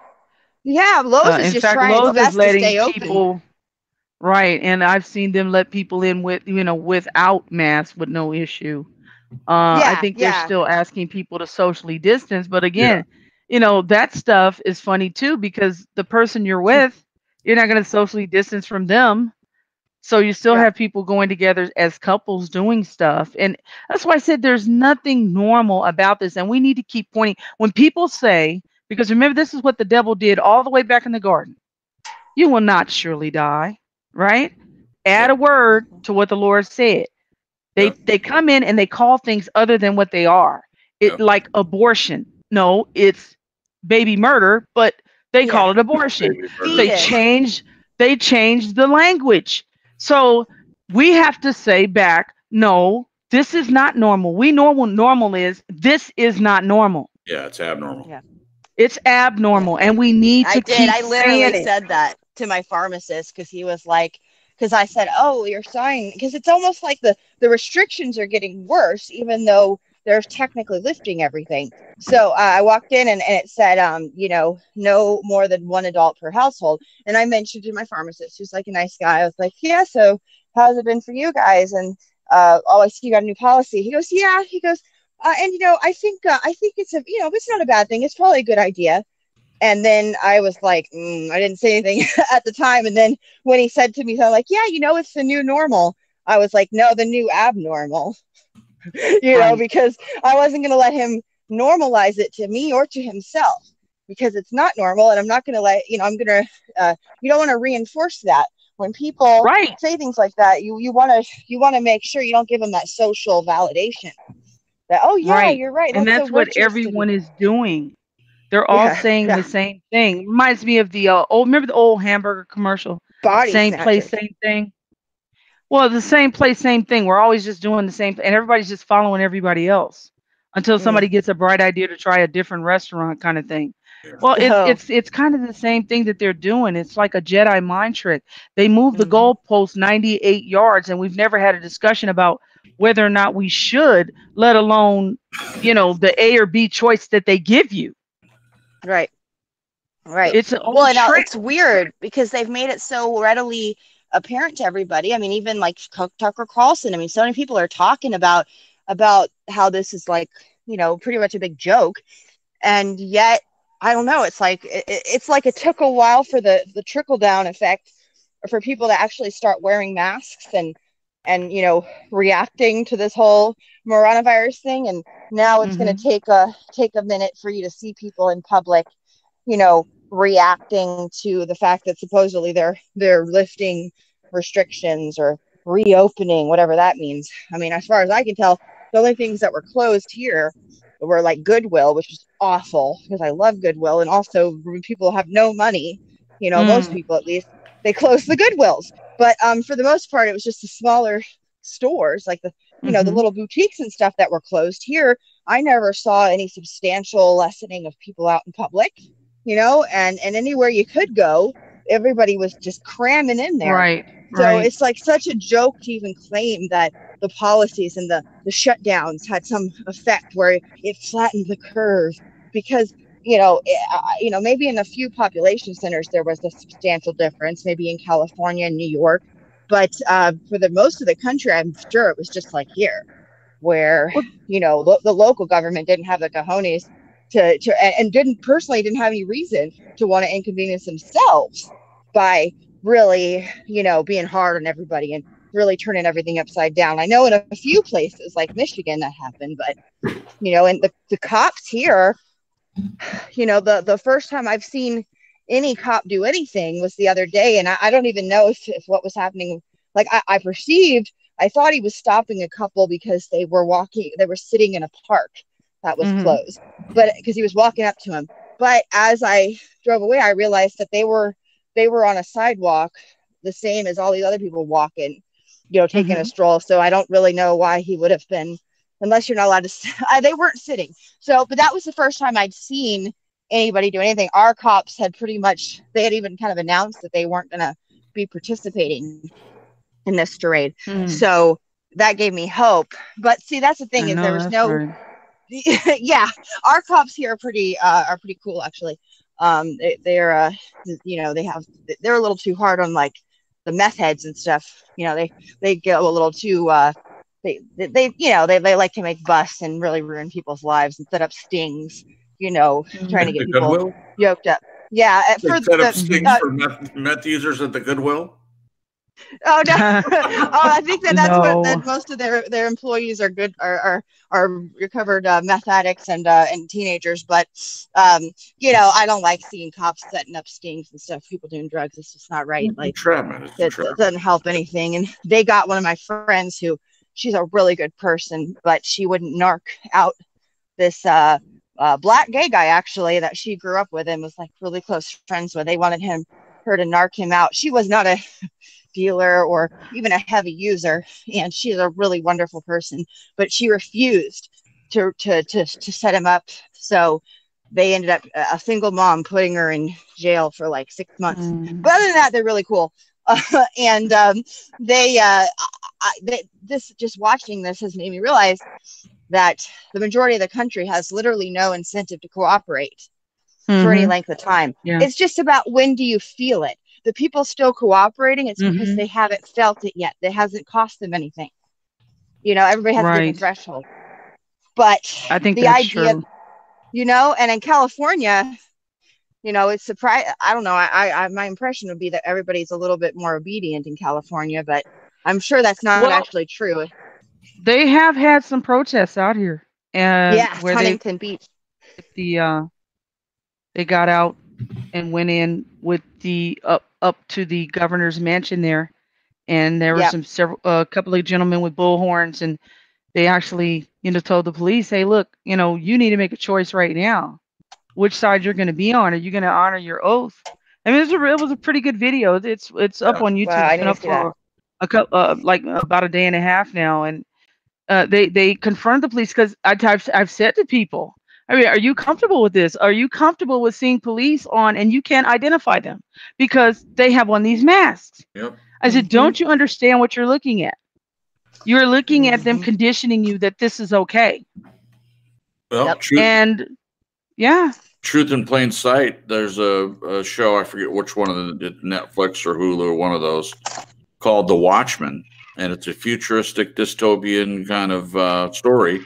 And in that, all the police wear masks, all of them, so that you can't be recognized when you arrest someone for doing something, against the Big Brother. Right. That's Truth in Plain Sight. Ben, are you there? Yeah, I think Ben is there. He's probably eating some ice cream or drinking some coffee. Okay. No, you guys covered the subject well. I'm just listening in. Well, Ben, that's too bad, because now that you've moved back towards the microphone, I think this is a good time to shift into Brother Ben's topic this evening that he wanted to cover, because all of this stuff seems to kind of fit in with what he wanted to talk about, which is Mystery Babylon and future Israel. And if anything seems Babylonian, it's all this stuff that's going on. But go ahead, Brother Ben. Well, yeah, I mean, you mentioned earlier that we talked about the number of the beast, and then Angel mentioned the Galatians were preaching a false gospel. Yeah, and I did that on Friday. Yeah, what's that? That was Friday. I did. Oh, I posted it. Yeah. That was yeah. I see what you're saying now. Okay. Anyways, to say, I was just to say that Paul said that if he or an angel from heaven gave you any other gospel, and part of his gospel was do not take the mark of the beast. That was no mention at all. That angel was a message to the world, unbelieving world, the land dwellers, so to speak, and it's a law, and we're not under the law whatsoever. So that warning about mark of the beast, again, it's a mark in the flesh. I mean, I think it's a distinction we all should always keep in mind, is that our flesh is crucified and dead to the world. We're dead to the world and it to us. So we're not associated with whatsoever. But anyways, regards to Mystery Babylon, this is something I just personally been putting together recently. And it just seems so clear to me now. And I'm not, some of the stuff is not things I've heard people say before. And one of the points of evidence I would really point to is, well, for example, in Revelation 11, I think it's 11:8. Yeah, Revelation 11:8 talks about the two witnesses, and it says, and their bodies, and their dead bodies will lie in the street of the great city. And again, Babylon's always referred to as that great city. Nineveh was referred to as that great city. So these are all types, I believe, for Mystery Babylon, which I'm convinced is Israel. And anyway, so it says and their dead bodies will lie in the street of that great city, which spiritually is called Sodom in Egypt, where also our Lord was crucified. So right there, you're already seeing Sodom and Egypt being associated with Jerusalem. In Peter 5, he talks about that he was writing his epistle from Babylon, and I think you studied the circumstantial evidence. It's pretty clear that he was actually in Jerusalem when he wrote it.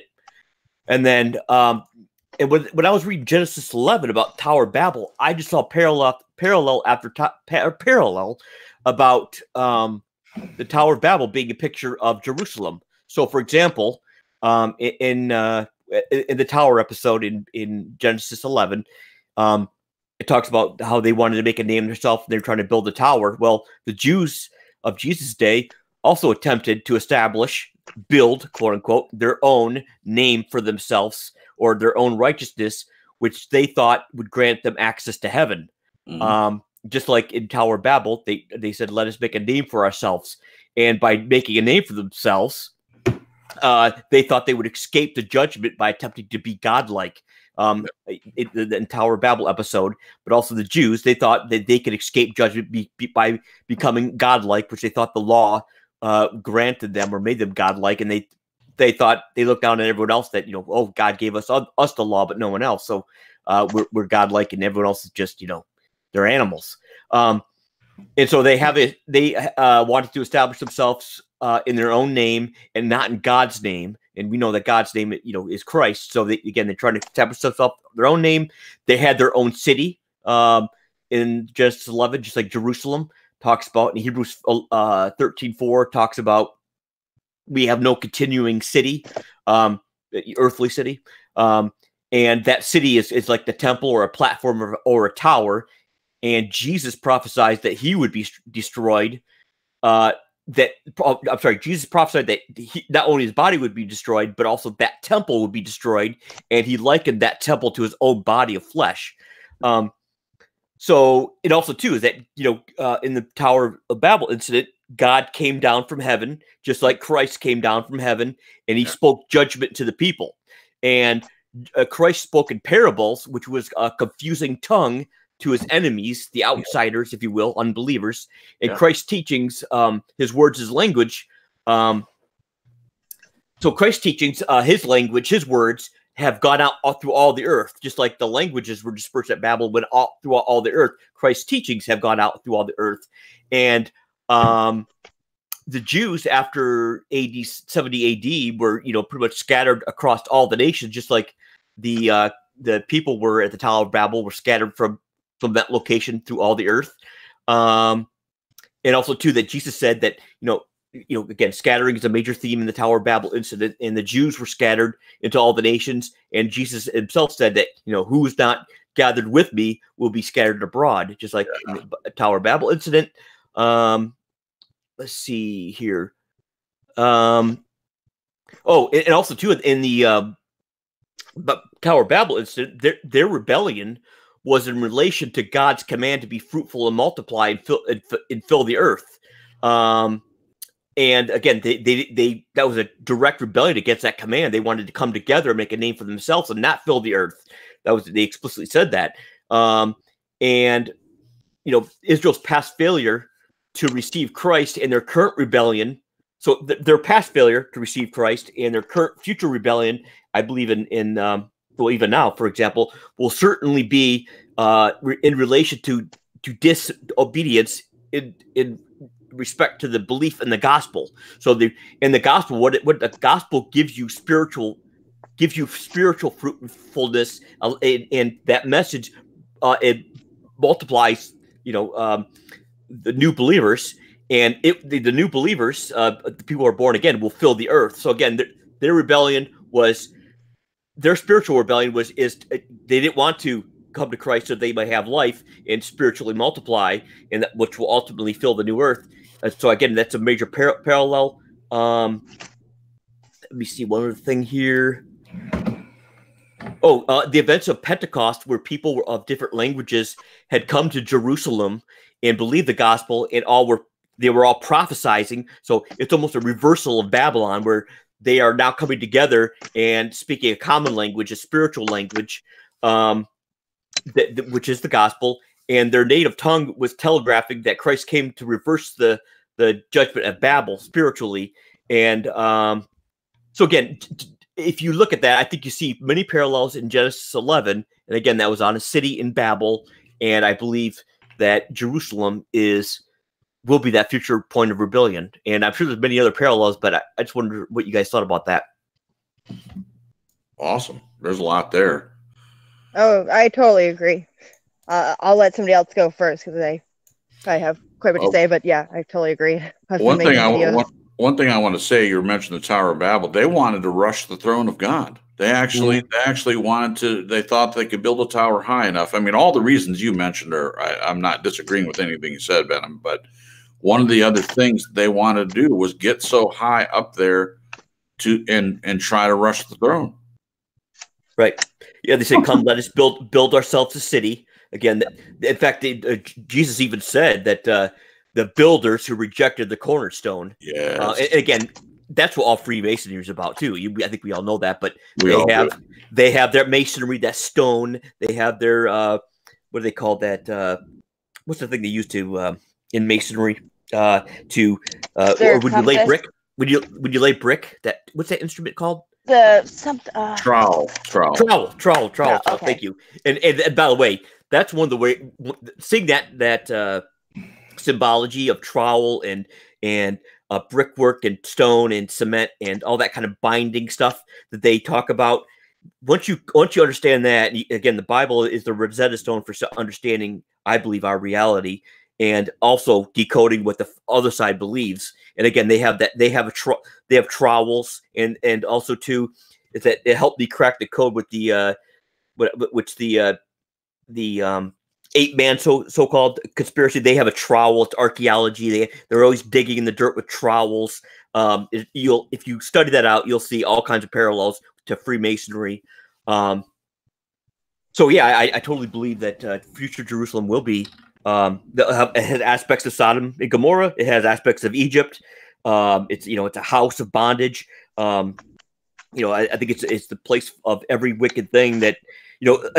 Lisa, you said too that you said this last night, I believe, where the worst sin in the world was not necessarily that you killing God, Christ, but was to disbelieve him. And when there's no disbelief of Christ, I mean, just imagine every wicked thing that just has free reign in that area, And I think it also too. I remember Paul said last night, sin begets sin. So I mean,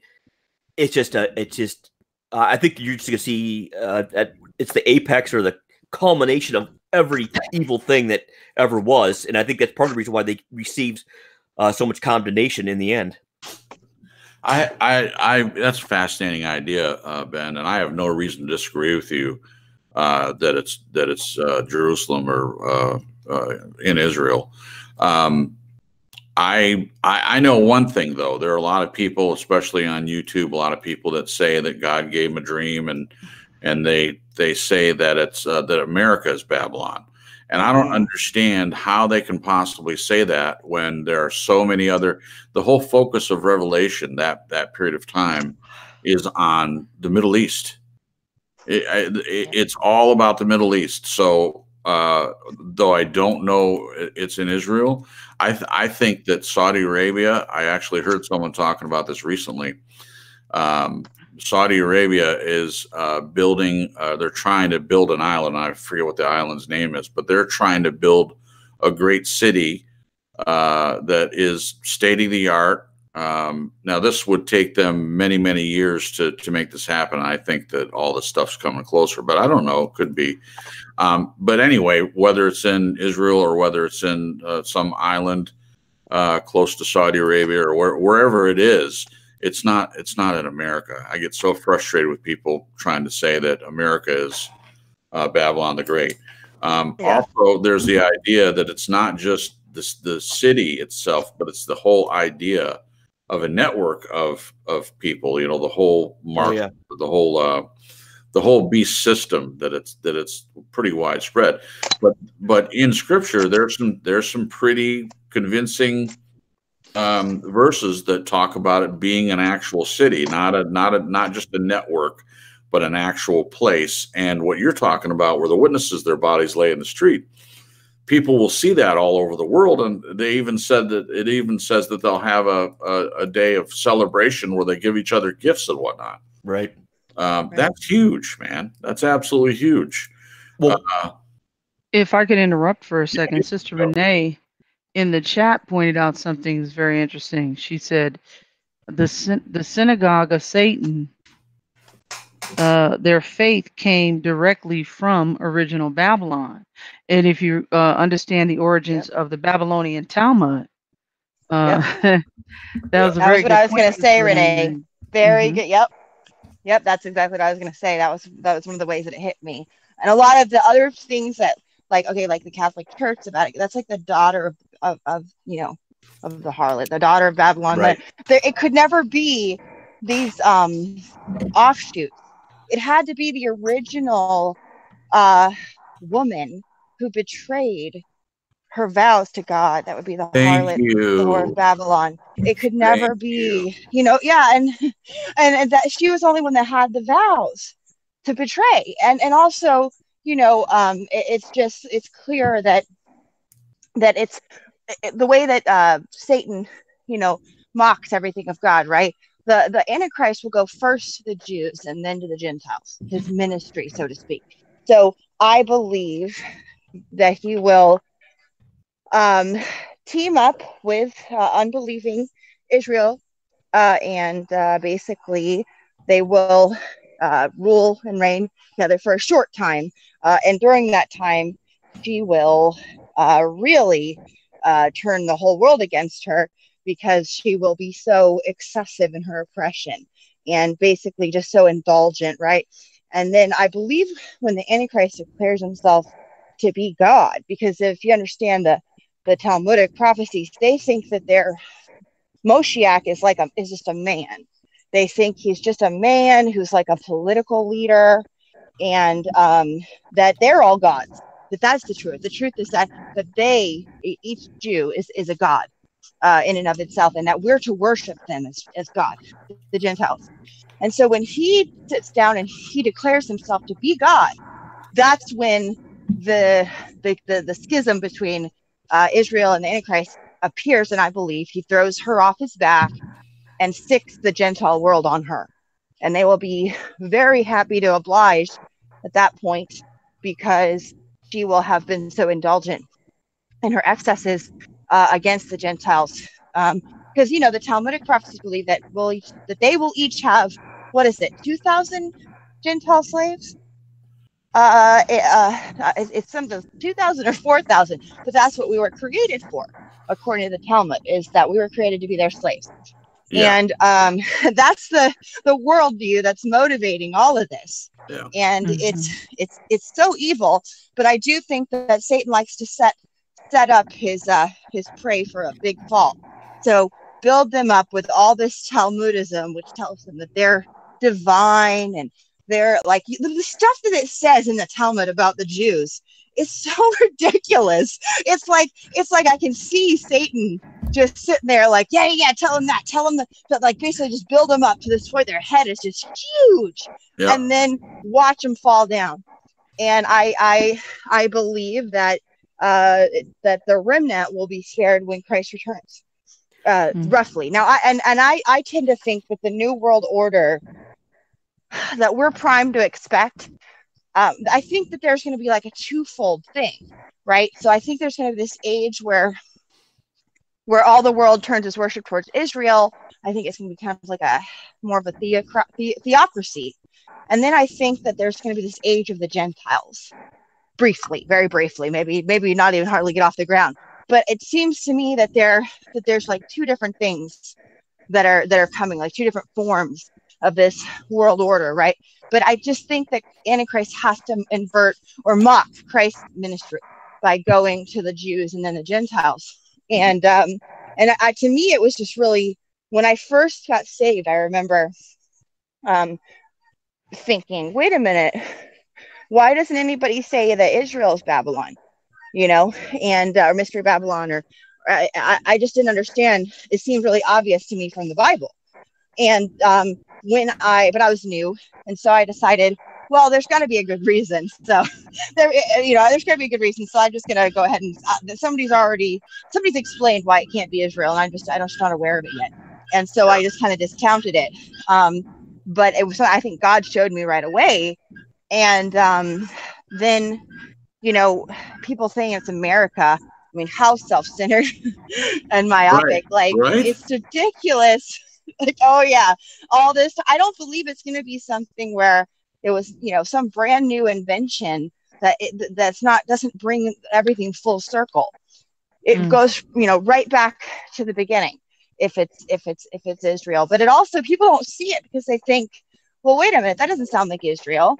They think that Israel isn't that powerful. Not yet. Yeah, exactly, Jason. That's what the Greater Israel Project is all about. Yeah. And they have to bring all the Jews to fulfill their prophecies. They have to all go back to the land.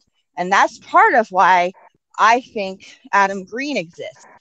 I believe that they want the Gentiles to rise up against them to some extent in order to drive them, to motivate the Jews to go back to Israel, to go to Israel in the first place. They haven't been there, right? So it seems like that's what they're trying to do. And they because there's not a lot of reason. In their Talmudic prophecies, now, I'm not talking about whether they're the true Jews. I'm not even talking about, I'm talking about what they think is going to happen and what they're trying to make happen. The Jews who say they are, but are not.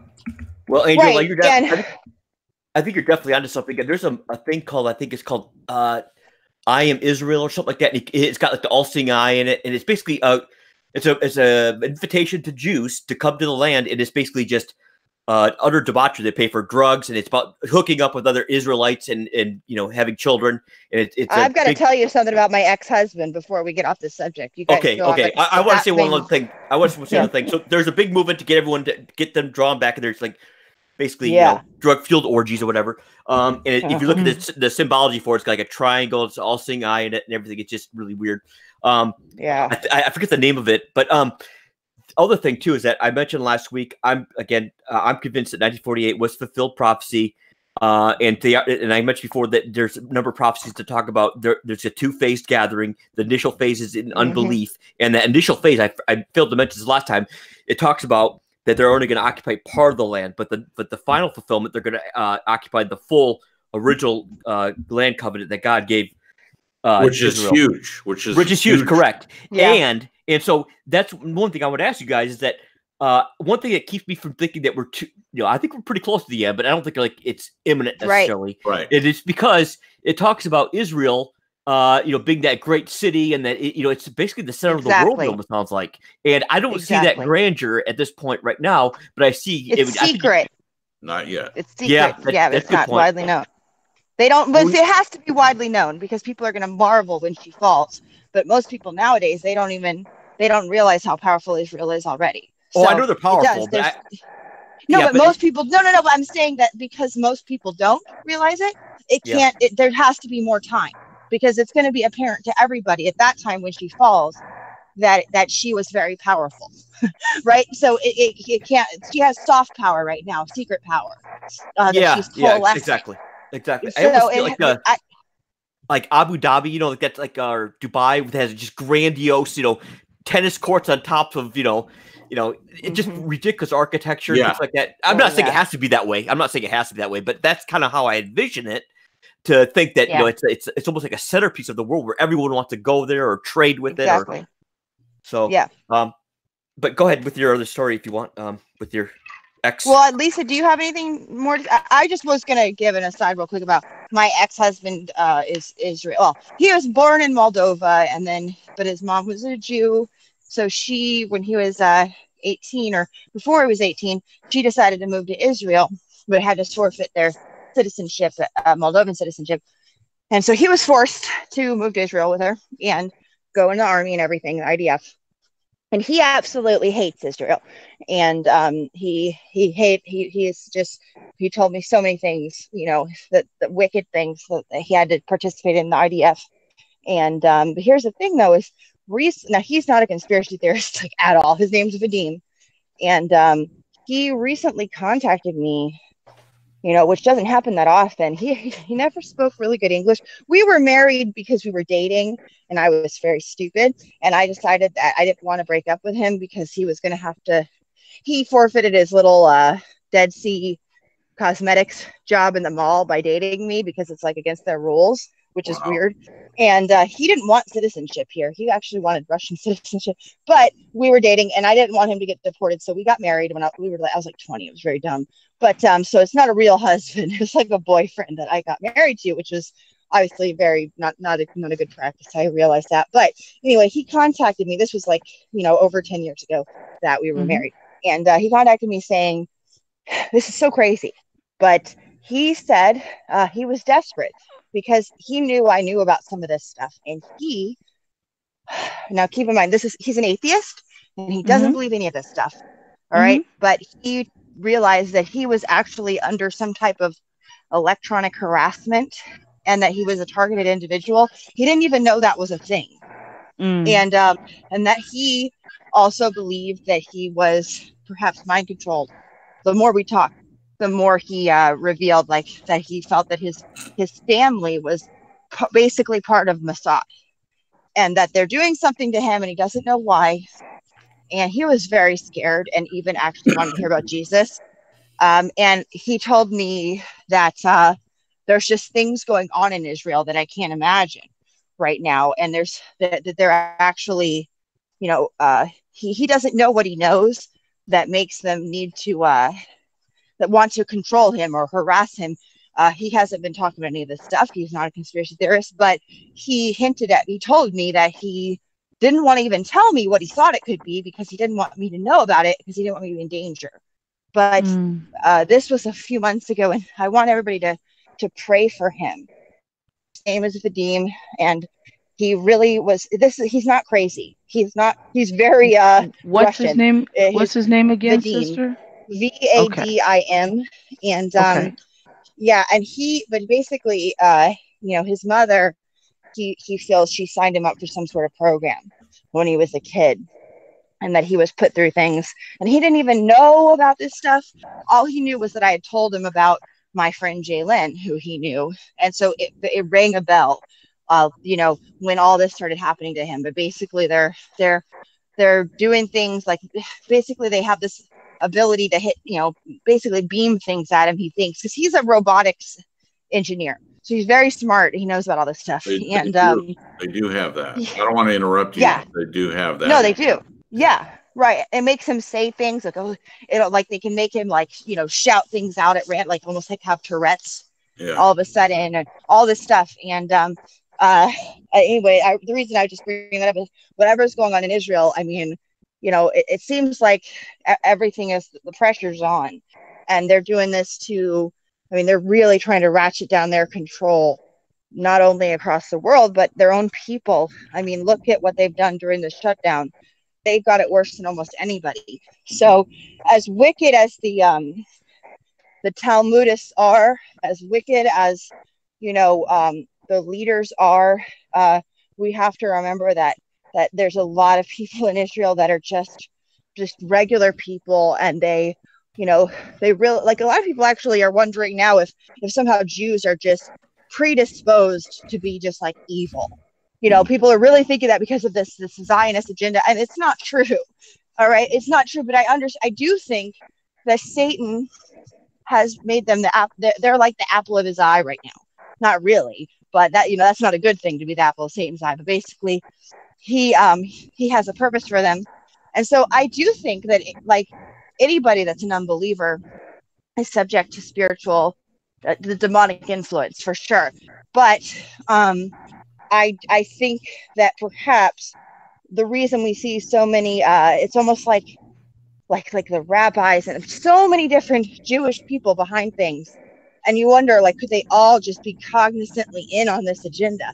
I don't know. I think that Satan actually has, you know, dispatched spirits and the spirit of Antichrist perhaps to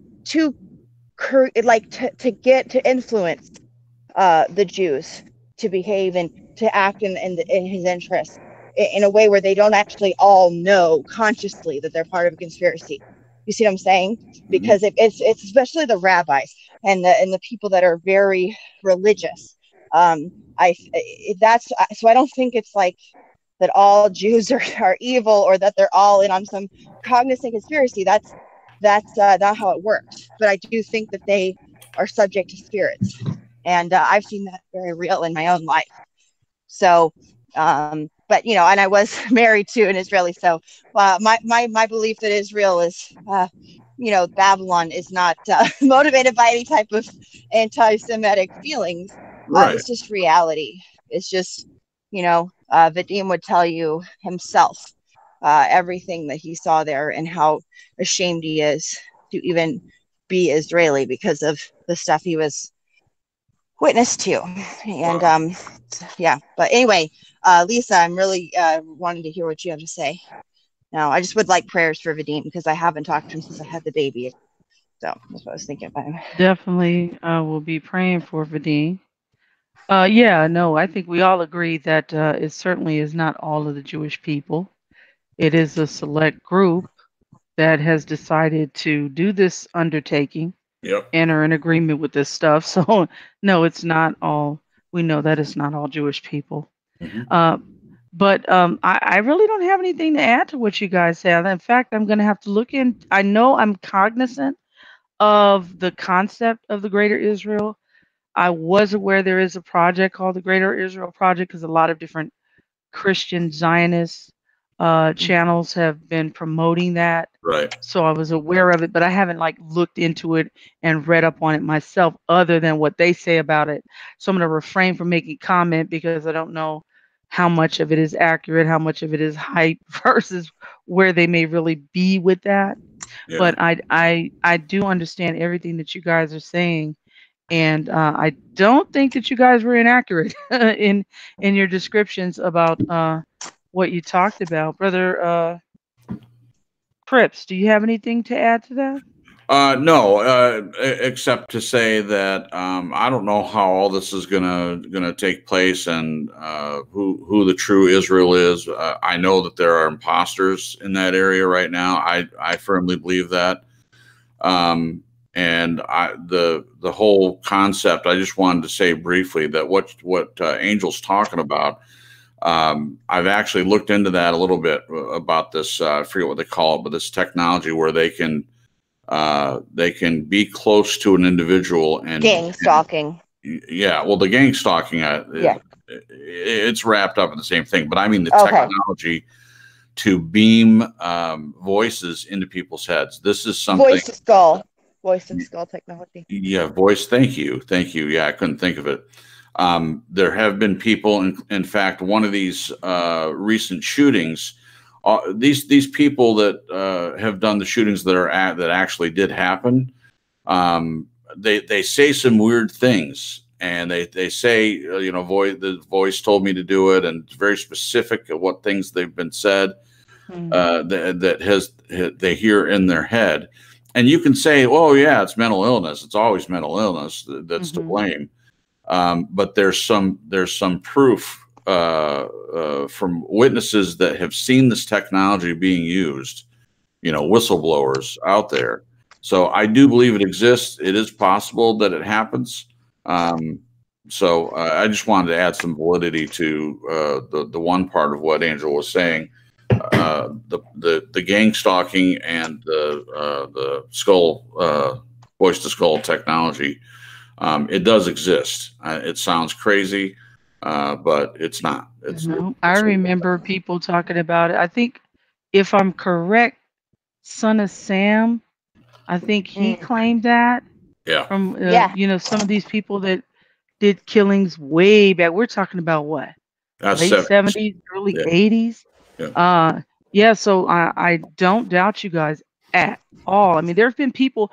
I remember people complaining, probably sometime in the 80s, about how their feelings they could hear radio broadcasts and stuff through their feelings. They'd have to go get their fillings removed from the mercury fillings to the composites once that became available, because they couldn't take it. They could actually hear radio broadcasts and other interference in their mouth from their teeth. Yep. That will drive a person crazy. Oh yeah, for sure. For sure. So yeah, no, you guys are not making that up. And listen, they have stuff we don't even knew about, going way back. I remember somebody telling me over 30 years ago, be careful what you say on a landline. Okay. Over 30 years ago, be careful what you say on the phone, because they had, I remember seeing it. I don't know if it was in a movie. I think it was in a movie where somebody had said they could call at that time back in the 70s, or maybe even the 60s. They could call you on the phone.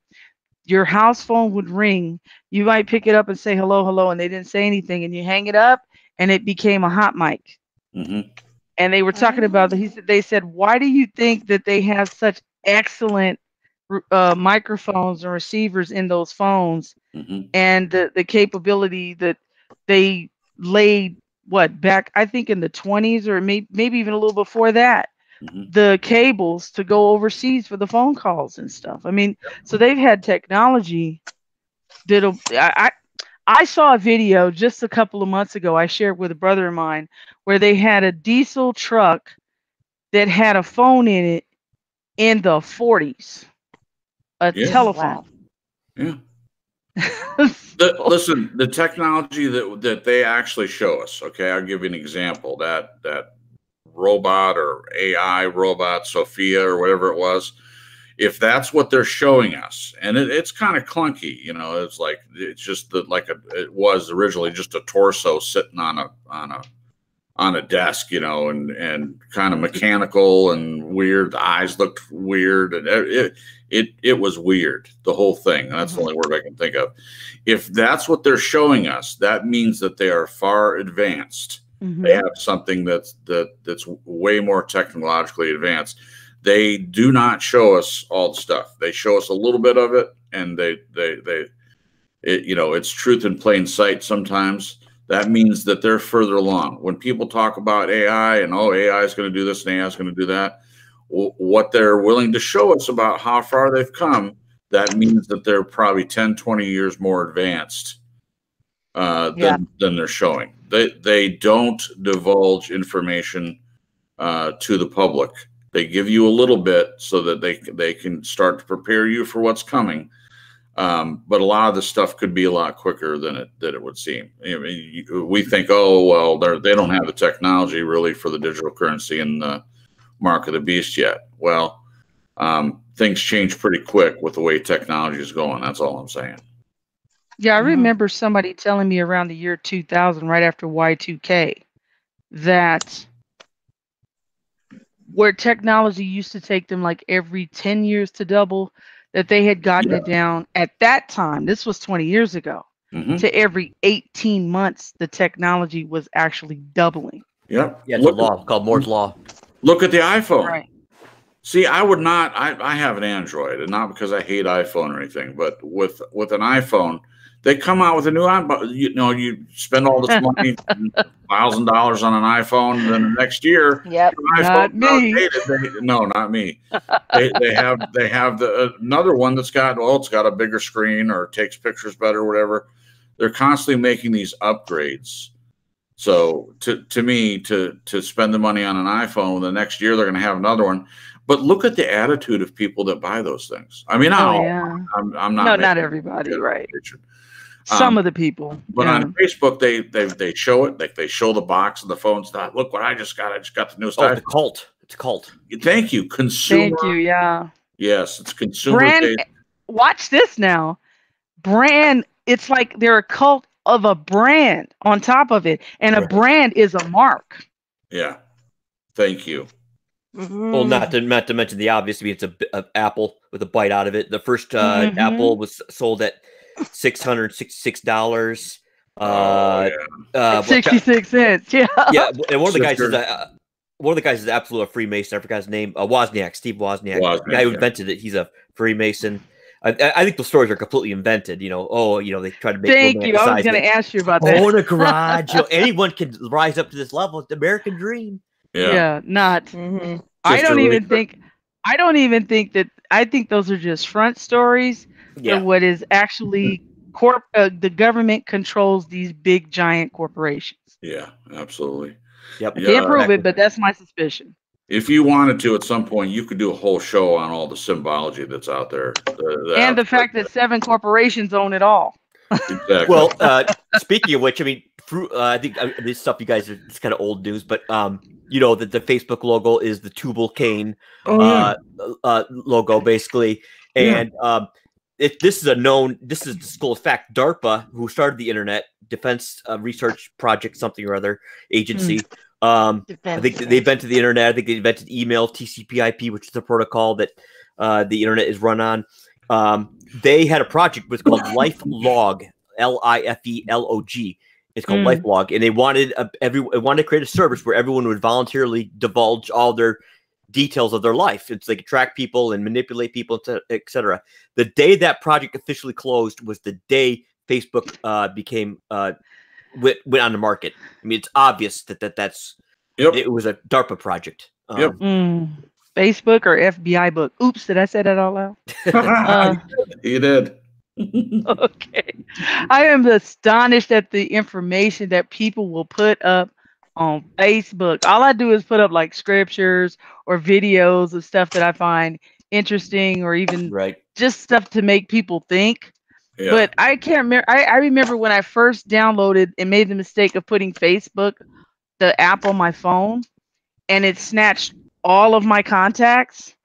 I was furious because I started seeing how they would make suggestions on people that I wasn't friends with on Facebook. And I said, wait a minute, this person's in my contact list. And this one's, and I was like, when did I didn't know anything at that time about app permissions and now, because people will just download stuff.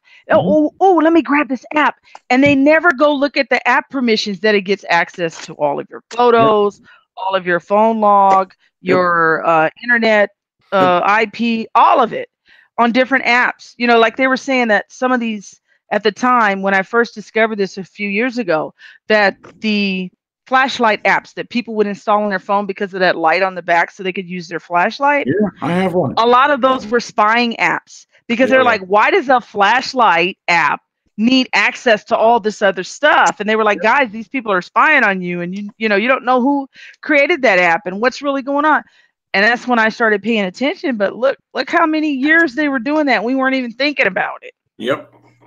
Even if you remove the app, for example, like for example, if say for example Facebook is embedded with the government, which I believe they are, when you saw the app, they associate with the person and all your details, but they also the phone has a unique ID. So even if you remove the app, they now know who owns it, and they can track you from there from that point on. I mean, it's pretty insidious, right? And then now the only way for them not to track you would be to pull the battery out of your phone. But guess what? Now you can't pull the batteries out of these phones. Yep. So you'd have to get what's called like a Faraday cage. Some people say you can just wrap it in aluminum foil and that'll do it. I don't know. Ben is our tech. I'm gonna say guru because a wizard is a witch, and we're not gonna label him a wizard. So how about a guru for the technology? And I don't know, Ben. Is that true? Can you just wrap them in aluminum foil to block the signal? Well, Does yeah, that but work? well, yes, but it's effectively useless. You can't use it. It's basically a brick at that point. You can't if no signals could come in, nothing's going out either. So, Yeah, but um, there are people who are, what am I saying, sensitive a lot to the radiation that emits from the phone, and I was mhm. wondering if that helped block it. Maybe something they could use if they go to sleep at night and they're having trouble sleeping, and maybe that'll help them sleep, just to wrap their phone in Oh yeah, hey, aluminum foil. I would imagine that. Yeah. Yeah.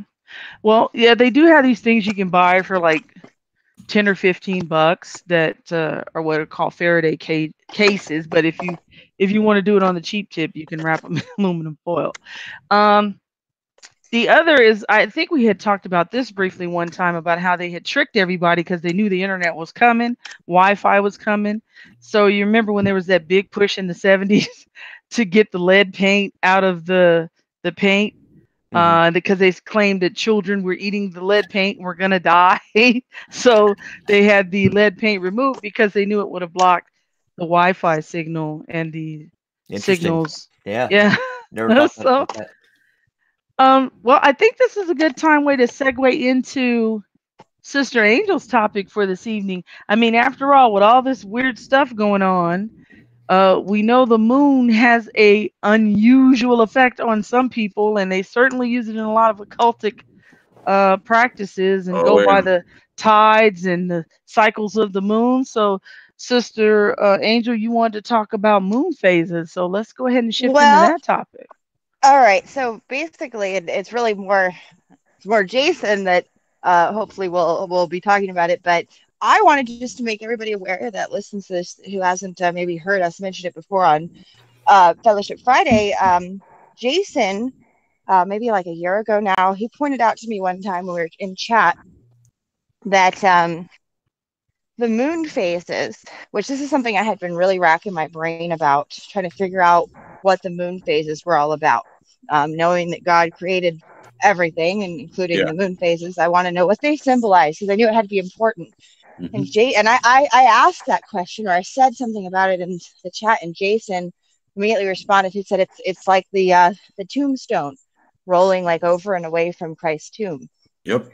And it hit me like a ton of bricks, and it clicked right then. I knew that that's true. The Holy Mm. Spirit bared witness with that, and I have never heard anybody else make this observation, but I wanted to hear Jason tell me like how he came up with that. I've never heard Yes. you tell us about that. Oh, Where sure. when you had that realization? Sure. So it was around that same time, Angel, that you brought it up, and it might have been a couple of weeks before that I love looking at the moon. I love all of nature. In Psalms, it says, and I forget which chapter it is, but the heavens declare the glory of God, and the firmament showeth His handiwork. There's a lot in that scripture, a lot of things being said in there. And I really am a nature person. I love seeing God's handiwork, and I love the sky. I'm not like, I don't like to study the stars or anything. But actually, I just like the moon. I like the phases of the moon, and I'm not scientific about it, but it's just something I enjoy. And I kept looking at the moon phases, and I thought, that looks to me like it's the opening of a tune with the round stone being rolled, the different phases over it. Mm-hmm. Like a full moon would be, no stone, and then slowly the different phases of the moon looks like, okay, there's a little stone rolled over the spot, like there's light coming through, like it could be the stone where Christ was, the tomb where Christ was laid. And the different phases of the moon, okay, now it's opening, and it's fully open when it's full. And then the different phases of the moon are the stone being rolled over, and then it's open again. And it was just curious to me. And I tried to find any information where anyone had thought that, and this isn't about like, oh, I made this observation. I'm not like that. Those that know me, I No. am as humble as I can possibly be by His Holy Spirit that makes me like that, because I haven't always been like that, to be honest. So, but I tried to do, quote unquote, I'm doing air quotes nobody can see right now. I tried to do research on it to try to get information of it, and I couldn't find anything. And Angel, you did a broadcast about this, which I thoroughly enjoyed. And you're probably more of a research person than I am. That's just a guess, could be an assumption on my part. But were you able to find anyone else talking about this or any information? Not at all. All I know is that and I can't remember it right offhand, but I know that if you look at the phases of the moon in alignment with the biblical feast days, I remember it absolutely. I can't remember how, but maybe somebody who knows more about this. It completely was like a slam dunk proof of what you're saying, because it was something about whatever the phase of the moon was on Passover. It was either it's like the new moon, right? Yeah. So I think it is. So, but basically that totally confirmed it in my spirit that that's what it's supposed to represent. And that would be why they were based around, why it's a lunar cycle too, I think. So yeah, in the Bible. Now, Stacy in Arizona just put an emoji on there. And if you look at it, and with this idea in mind, in the chat, you can, I mean, it's kind of tilted a little bit, but you can see it. I mean, if you're thinking about it in your mind, that it's possible, it's a sign in the heavens, like his word says. And to back that up, also back in the 50s, and I forget the guy's name, but he did, it's like a 2-hour speech that he did somewhere. I'm not sure where he did it, but he was saying that all these other cultures that have named all the, like Pleiades, and they named all, like things look like certain things from Greek mythology and all that. They actually stole from God, because he placed all the stars in the heavens. He placed them in a certain way to look like certain things. And each one of the star clusters tells the story of the gospel. And it would take too long for me to go into it, and I'm not that learned enough to explain it. But I'll try to find the link for that if anyone's interested. It was fascinating. And he used scripture and went through each of the major ones, the major star clusters that have been usurped by other cultures and given names to tell the story of the gospel shown in the stars. To me, that's fascinating. So why wouldn't the moon also be included in that?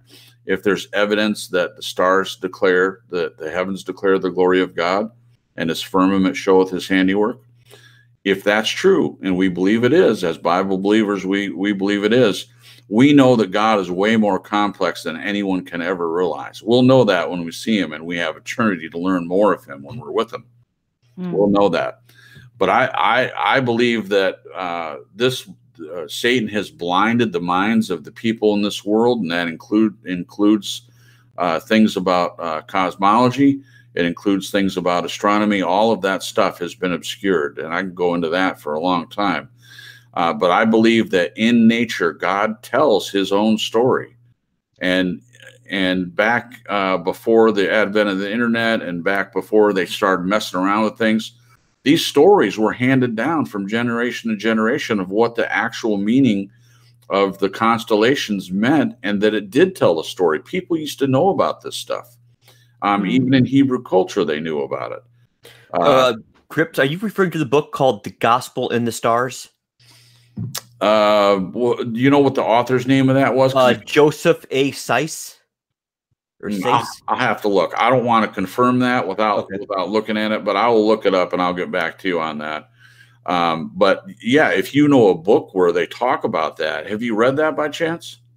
I've seen like a video on someone talking about what the overall review of the book, essentially. Yes. And it was very interesting. Yeah, you're right. They've hijacked paganism has hijacked all those things. And I believe, like you said, they pour forth speech, and those constellations are actually depictions of the Bible, and the Gospels in the stars. Absolutely. Absolutely. I believe that 100%.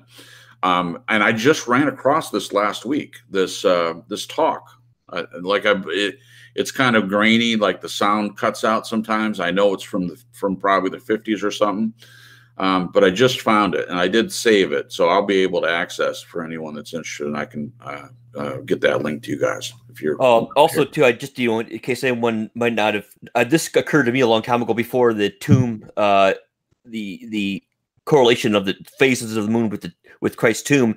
I've often thought, the sun was a kind of a type for the Father, who's a consuming fire that no one can look upon, whereas the moon, which reflects the sun's light. I don't know if that's true or not anymore, but potentially the moon reflects the Father's light. So he reflects the Father's glory. The moon looks like it's taken a hell of a beating, from the craters and stuff like that. It's kind of a picture of Christ's scourging. The moon shines bright in a dark place. Also, too, the moon is referred to as a lesser light. And just like Christ in his incarnation set aside his glory, and during his first coming he was made a little lower than the angels. So I see a lot of parallels to Christ and the moon. I don't want to take it too far, but I think those are legitimate. Yeah, I agree. Yeah, that's one of the things I was trying to flesh out myself was what the sun represented after I realized what the moon represented. So yeah, that's helpful. Something I was wanting other people to figure out this thing about the moon, so they could flesh out the the theory a little bit more. That's why I contacted Will from The Truth is Stranger Than Fiction. Actually, he was one of the people that I talked to about this, and he'd never heard of it either.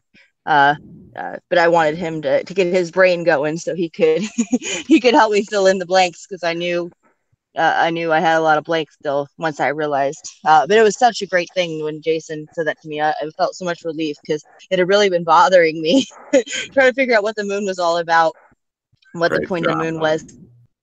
Now, well, I was reading some of the comments in the chat, so I may have been a little bit distracted when you guys were expounding on this about the moon representing. You said the tomb of Christ, or the tomb. Yeah, the stone being rolled over the mountain. Like with an eclipse. Is that what you're saying? Right. Okay. Well, in general, right. Well, if you I was gonna say, if you look at when an eclipse happens, it does look like there's light breaking forth from the darkness. Yes. Yes, the eclipse is definitely a very it's almost like a very poignant example of it. But when I was looking at even just the phases of the moon in general, if you think of it being, it's almost like the inverse or something. So basically, it would be like the light Christ could see from inside the tomb, and the phases. So like when the moon is full, it would be like the tombstone's not there, and then as it's rolling over and then away, that would be like the waxing and waning moon, if you look at it that way. And then I think the eclipse would be like the other way around. Is that okay? All right, I got you. Like when they rolled him in, and then like when they rolled the tombstone over to like put him in there when he died, and then when he resurrected, the tombstone rolling away as he exited. So I think that's what it's about. But fascinating. Okay, it is. It's amazing. I had never thought about that. That's very interesting. All Jason.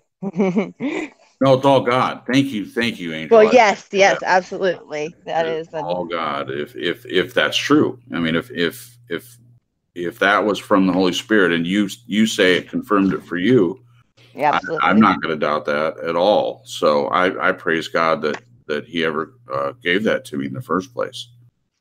Yeah, who knows? It might be a revelation that's been lost since we haven't been able to find anybody that talks about it.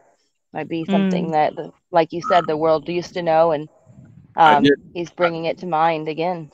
I did find that link, and I tried to put it, but I'm not in the chat. But I'm not a what do you call it, moderator. I don't know if you can allow that Ben, if you can see that I tried to put it in there, if it won't.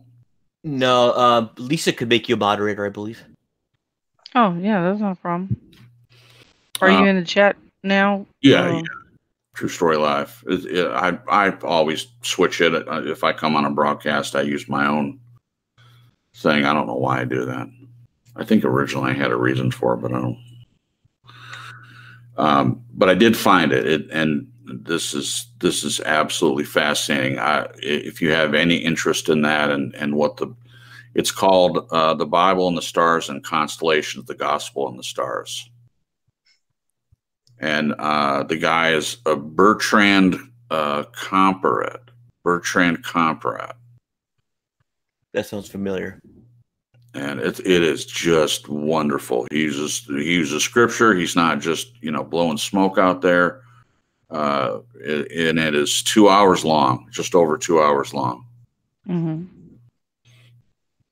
Okay. You are now a moderator. Okay. No charge. No charge this time. Thank you. There you go. All right. So, guys, if anyone has any interest in doing, thank you. No problem. Hendrix says ban Cripps. Thanks, Hendrix. Cripps. Guys, I'm gonna have to head out. Unfortunately. Okay. I just am so grateful that you guys let me come on as a guest tonight. I really, really enjoyed it. I hope to be able to come back again at some point. I hope I've ingratiated myself to you guys. And, Absolutely. I think so. Yeah. But thank you so much for joining us this evening, Brother Cripps. And you sure had a lot to expound on, and we do appreciate it. Thank you so much. All right. You guys enjoy the rest of it. I'll have to come back and listen to I wanted to hear the other topic on the fasting. I'm sure you'll get to that here shortly. But yeah. I love you guys, and I appreciate you, and I appreciate everyone in the chat. And tell Jen we said hi. I will. Yeah, she's not feeling well. She just sent me a message and asked me when I was going to be done. So I'm going to do my fiance duties and see if I can help her out with anything. So okay, thank you. Thank you so much. Good night, Jason. Good night. Hope Jen feels better. Thank you so much. Good night, guys. And we'll pray for Jen too, guys, that she feels better, and whatever's bothering her, that she be healed in Jesus' name. We're going to pray for her too, as well as Vadim. So I think this is a good time. Now that Brother Cripps is left, we can shift to the fasting topic. I had wanted to talk about how we can use fasting and prayer in spiritual warfare. And you can see that in the scripture when Jesus talked about a particular spirit that did not go out but by prayer and fasting. So I'm curious before I talk about it, let me start with Sister Angel. Sister Angel, do you have any experience with prayer and fasting?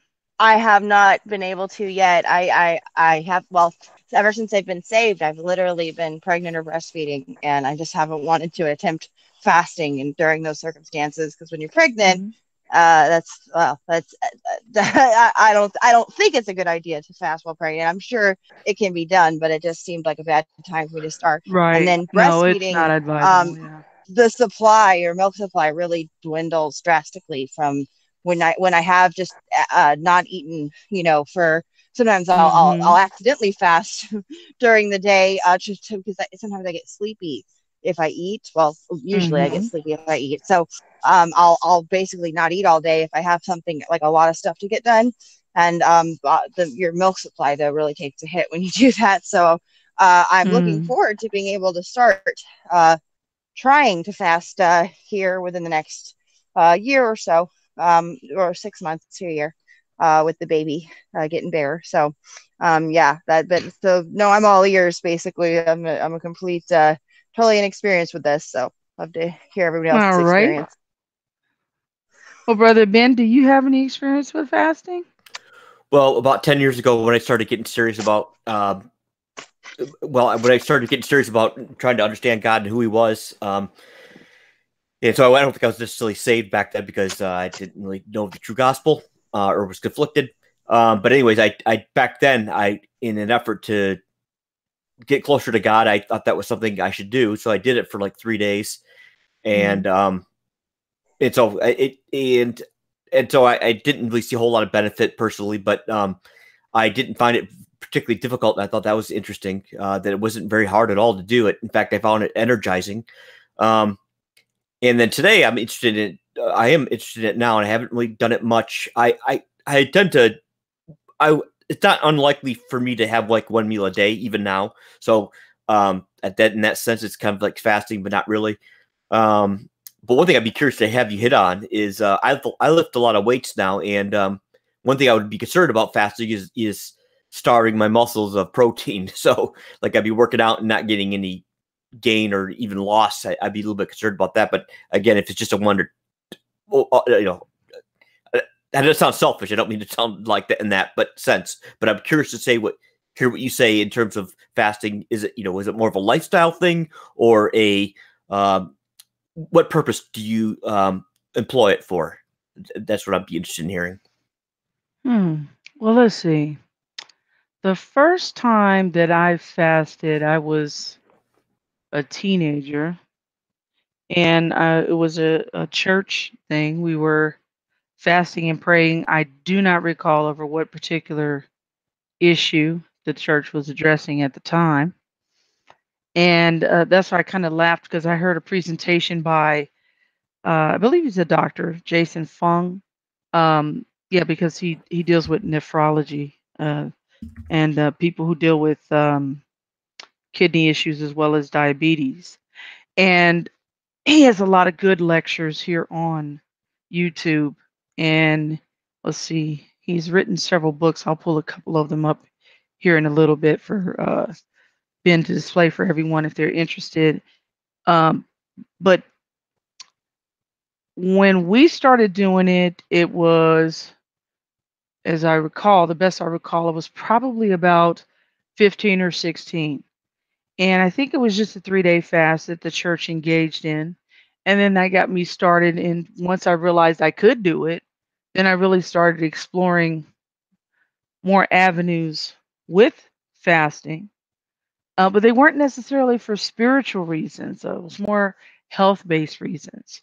And my dad had introduced me to a book. They did a reprint on it, thankfully, because it had been out of print for a number of years. Let's see, it's by Dr. Alan Cott, MD, Fasting, the Ultimate Diet.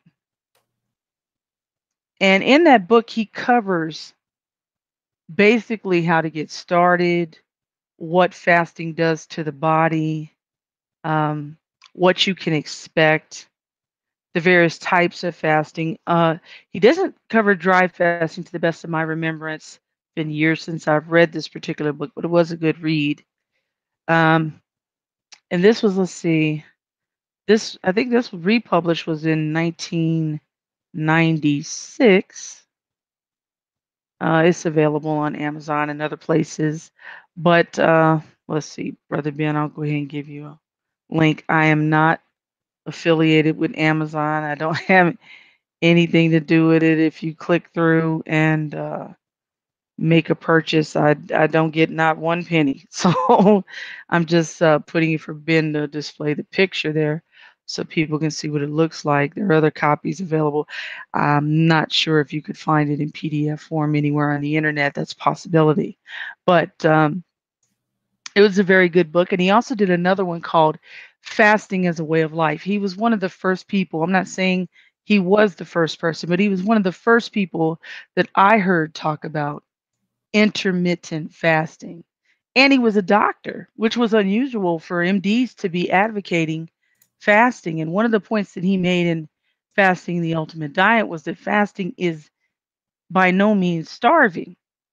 A lot of people are under that impression, well, you're starving yourself. But when you learn, that's why you should look into it, learn the physiology behind it. You'll understand if you have any fat on your body, fasting is not starving, because what it's going to do is tap into those fat stores, and you'll be losing that fat. The body is going to be using that fat for fuel during the time that you're fasting. Now, in his books, he's advocating, oh, in fact, I just saw it here on the cover of the Fasting the Ultimate Diet. That's what he has right under there.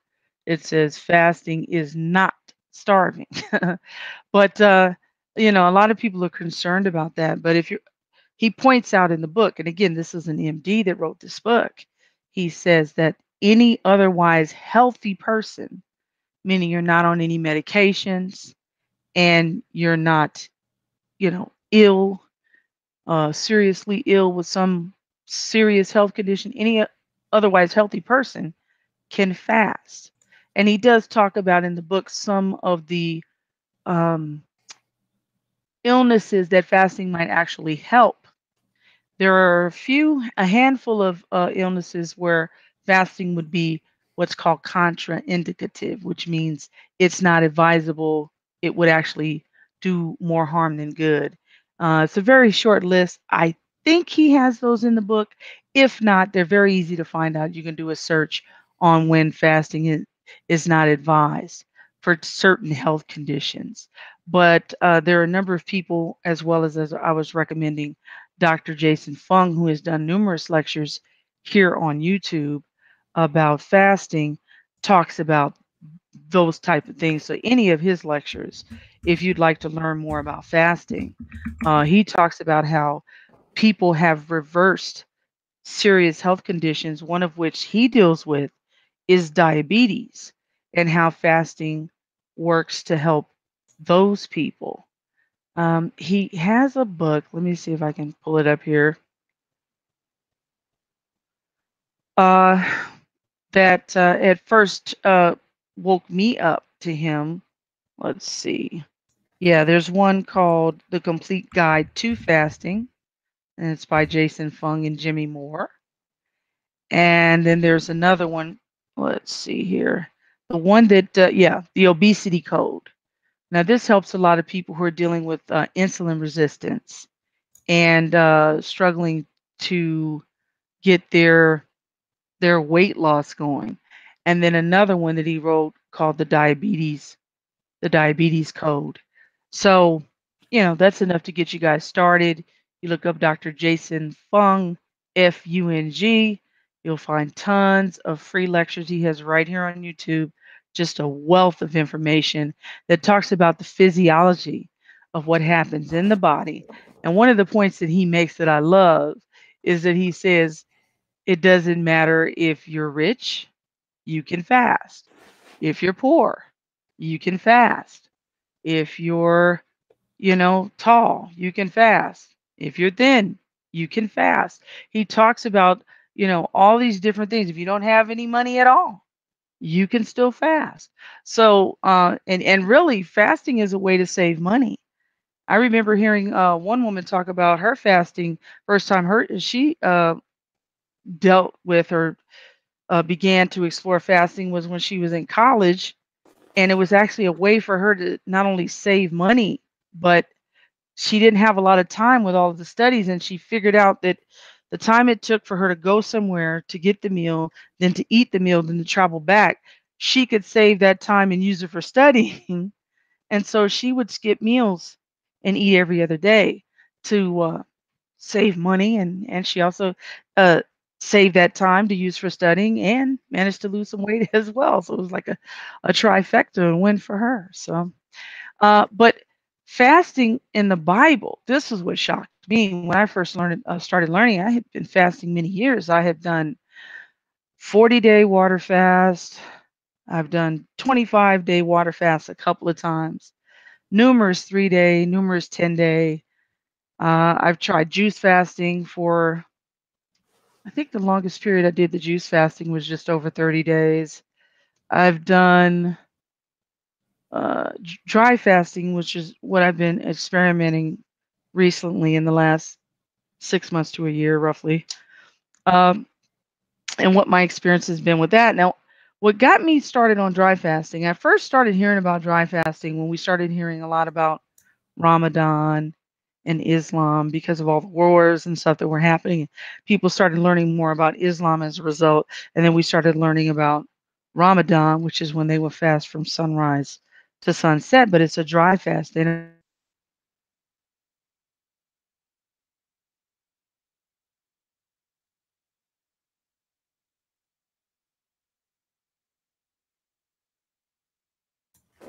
Hello, Lisa.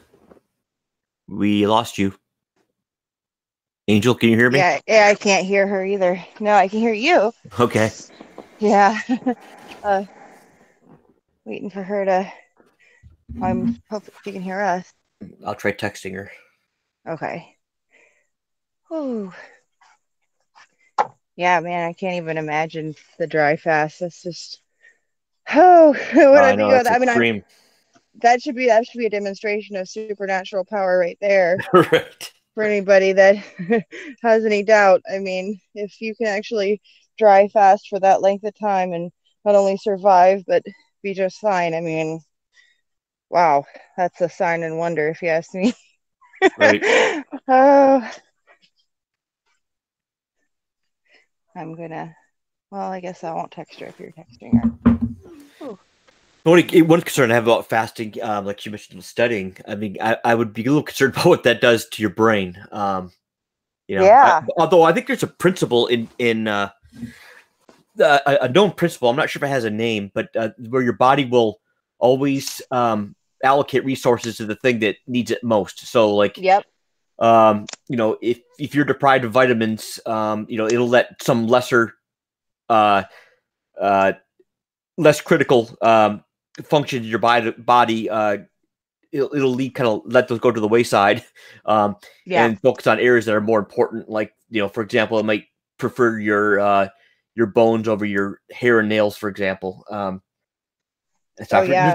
There's a principle for that. I forgot what it's called, but I would imagine it's During probably pregnancy too. Yeah. Yeah, the baby will never starve. I know because when with my first child, my first child was with my ex-fiance. So, and that was a very bad relationship. And I was starving like that whole pregnancy pretty much. He was like a narcissistic, abusive type guy, like not physically abusive, but anyway, he was a chef. And so, I guess the way to make sure I like low key didn't feel valuable was to not actually make sure we had food, even though he ran a kitchen. And I was 30 pounds lighter when I had the baby, when I had my daughter Lucy, than when I got pregnant. And she was a healthy weight, but my body just took from everywhere else that it could. And plus you're burning quite a bit of extra calories while you're pregnant, forming the baby and everything. So, but yeah, I mean, I've definitely seen that. I know that if you have, fat stores, it makes sense that you wouldn't even get dehydrated, but it seems like that would run out quickly, you know. Um, it seems like you would go through more water in like a week period than somebody would have spare if they were say 15 pounds overweight. It seems like you drink more than 15 pounds. Right. Wow. But Yeah. again, I think it's One thing I was kind of surprised by, I recently lost like 35 pounds, and one thing I was kind of surprised by is that I didn't have a lot of fat like on my external, but I think a lot of my fat was like internal, around my organs and stuff, because I didn't have like a lot of like loose skin or anything like that. It was just, but I lost a lot of weight. So I think a lot of people would be surprised at the amount of fat they could you could store internally. Yeah, because like I was talking about when I was pregnant, I wasn't. I mean, I was probably it's like a size 8 when I got pregnant, and I went down to about a size 4, and but I wasn't. I didn't, wouldn't have thought I would have 30 pounds to lose, but 30 fat doesn't weigh very much, but also I guess the body attacks the muscle too. When you're Right. going without. But I wonder if there's a difference between fasting and just like starving. Like if you actually don't give your body food or water, if a different process goes on than if you're just not eating enough. You see what I'm saying? Right. That could be part of why. My understanding is that you can't go again, this is coming from mainstream medical sources, but so I don't trust it. But my understanding is that it's generally accepted that you can't go more than 3 days without liquid, taking some kind of. Yeah. Joel, he only recently started drinking water. I couldn't believe it. Like ever since I've known him, he would not ever, and I've known him for like 13 years. He wouldn't drink anything. He didn't drink water, so he would only like drink. He drinks a lot of milk, but he didn't drink any water. And now I've got him drinking distilled water, and he's well, he has to have a flavor shot in it, but he went all that time, and he doesn't have, he's hardly got any illness at all. Like he barely ever gets sick. He's doesn't have How about kidney stones? like big soda and milk, and that was nope. He doesn't have a problem with kidney stones or anything? Nope. No, it's amazing. I don't understand. Yeah, he hasn't had like any. He's barely. He gets like maybe the flu sometimes, right? But he's got epilepsy though, which we're not even sure if he still has it, because I'm pretty sure that the modern medical understanding of what epilepsy is totally bogus, because people have seizures, and they'll diagnose them with epilepsy and make them take this drug for life. But my dad had seizures when he was younger. He was, he had a drug problem, but he, technically was an epileptic, and he's never been on the medication, but he doesn't have seizures anymore. But Joel still takes Dilantin, even though he hasn't had a seizure in a decade. But they tell you, but that's his only real health problem, is that, and I don't know if it even exists anymore. So yeah, it's incredible. He's pretty sturdy, I guess. But because I try to take a lot better care of my health, and he just has a lot less problems than me. I especially like with my gums. Lisa, have you heard from her? No. I'm wondering if like her power went out, or Oh man. I'm thinking something like that. I did want to say the vitamin K2, I think is, or the K2, it's definitely helping with my gums, I think, because although I don't know if it has yet, the gingivitis, I know that I haven't had I for a while there I was having like pain, like so much pain off and on, like it was absolutely unbearable from my gums. And I think they were just like dying I from a vitamin deficiency, or and like they couldn't get the vitamin from anything I was eating. So my gums were just it was some days and since I've been taking K2, I haven't had any gum pain at all, Do you and know how much you're hopefully taking? it's also reversing. Do you have any idea how much you're taking a day? I was gonna talk to you about that. Yeah, 'cause I don't actually know how much. I've been taking like 2 pills a day, but I need to look at what the dose is um on the bottle. It's just like the Walmart stuff. I need to up my game and get like the better stuff, but even that stuff has really helped. Let me see if I can sneak in here. Actually, I'm actually posted. I don't know if you can see the screen right now, but I actually posted.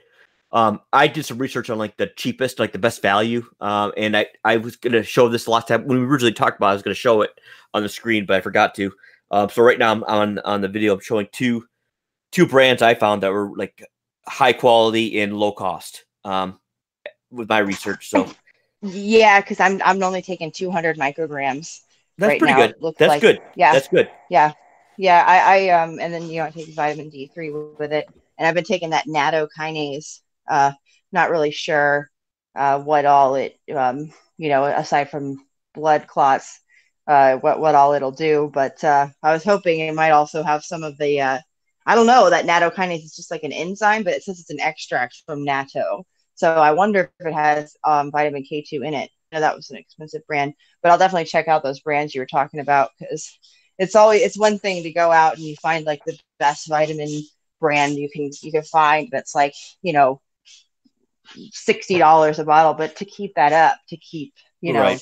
taking it all the time, it's it becomes one of those investments, and you eventually let it go by the wayside. So I think it's better to get something sustainable that you'll continue to buy. Right. My 2-year-old is screaming and crying, so I'm gonna mute real quick so I can get her a cup. And sorry, I don't mean to leave you alone here, but there she is. So here, one sec. I'm right here. I just want to mute. Yep.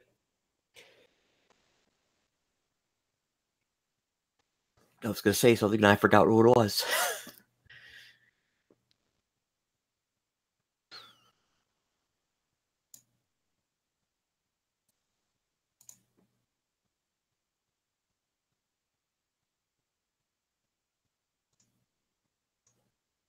Oh, I was going to say, I think one of the reasons that so K2 has always been in our diet, and I think one of the reasons that it typically came from grass-fed animals, and people drank milk, which rich in K2. But also, too, I recently learned this is that in the ancient world, people would because we had one of the primary means of food preservation was to ferment it, and today one of the probably the most natural occurring source of K2 that I'm aware of is a soybean in the way soybeans are prepared in Japan. It's called natto, and it's a fermented soybean. And but in the ancient world, they fermented everything. They fermented meats, they fermented vegetables, and so I guess it's just rich. So I tend to think that ancient man, one of the reasons they lived as long as they did without modern medicine is because they knew of these essential vitamins, or at least even if they didn't know about them, they were getting them. So right. Yeah, fermented foods are huge. I know I was looking at things like soy sauce and all that, and I was thinking, well, is that bad to eat because of certain effects, especially for men eating lots of soy? But I guess when it's fermented, it's different, and that's one of the things that we're planting this garden right here on our property. Which is one of the reasons I've been kind of indisposed the past week, because you have to preserve a lot of food if you're going to plant a garden, and you can't eat it all at once. And so I'm a part of that is I want to make a lot of fermented foods. Luckily, my kids, well, at least two of them, they love pickled foods. Like they love pickled beets, pickles, pickled anything, which I do too. I find strangely when women are pregnant, they start craving pickled foods. I know I did, and yeah. I think it might be because of that fermentation effect of the vitamins and everything. I think that might be what one of the reasons, because it's clear that I think God made it so that especially when you're pregnant, you crave the foods that you are, that contain the things you're deficient in. Right. And like for me, I have a problem where I get anemic pretty easily, and even just since being pregnant, it hasn't gone away. I was craving red meat so bad, and now it's like really for dinner all I want to eat is something to do with beef. Pregnancy really messed up my appetite because I still have that. I operate around cravings still, but yeah, my little girls, at least two of them. My 4-year-old is impossible. She's like absolutely the worst diet ever, but she will not eat if she doesn't want it, and she will starve. I've tried not feeding her. I've tried just like if she won't eat what I give her, I've tried just not letting her. Not giving her something else, and she won't eat. She just still won't eat. She'll go 2 days barely eating anything, and she'll get totally delirious because she won't eat what something she doesn't want. But then my 2-year-old and my 6-year-old, they love the healthiest foods. It's crazy. Like they just naturally love vegetables, raw vegetables, which is insane to me. That's like their favorite thing to eat. So I got really blessed on that end. But so I don't know. I mean, should we try to? Yeah, I was try to say. call? Yeah, I was thinking the same thing. I'm getting a little worried about her because I'm not going to get text. I mean, if your power went out, your phone should still work. Yeah. That's why I'm wondering if maybe I should drop off real quick and call her, or I don't think I can. Yeah, I think I'm gonna stop this. I'm gonna stop the stream and okay. Yeah, and sounds good. yeah, we'll talk behind the scenes. So thanks for everyone for joining us. We love you all. Yeah, sorry about and we'll look forward to meeting with you again next week. Anything you want to final say, Angel? Or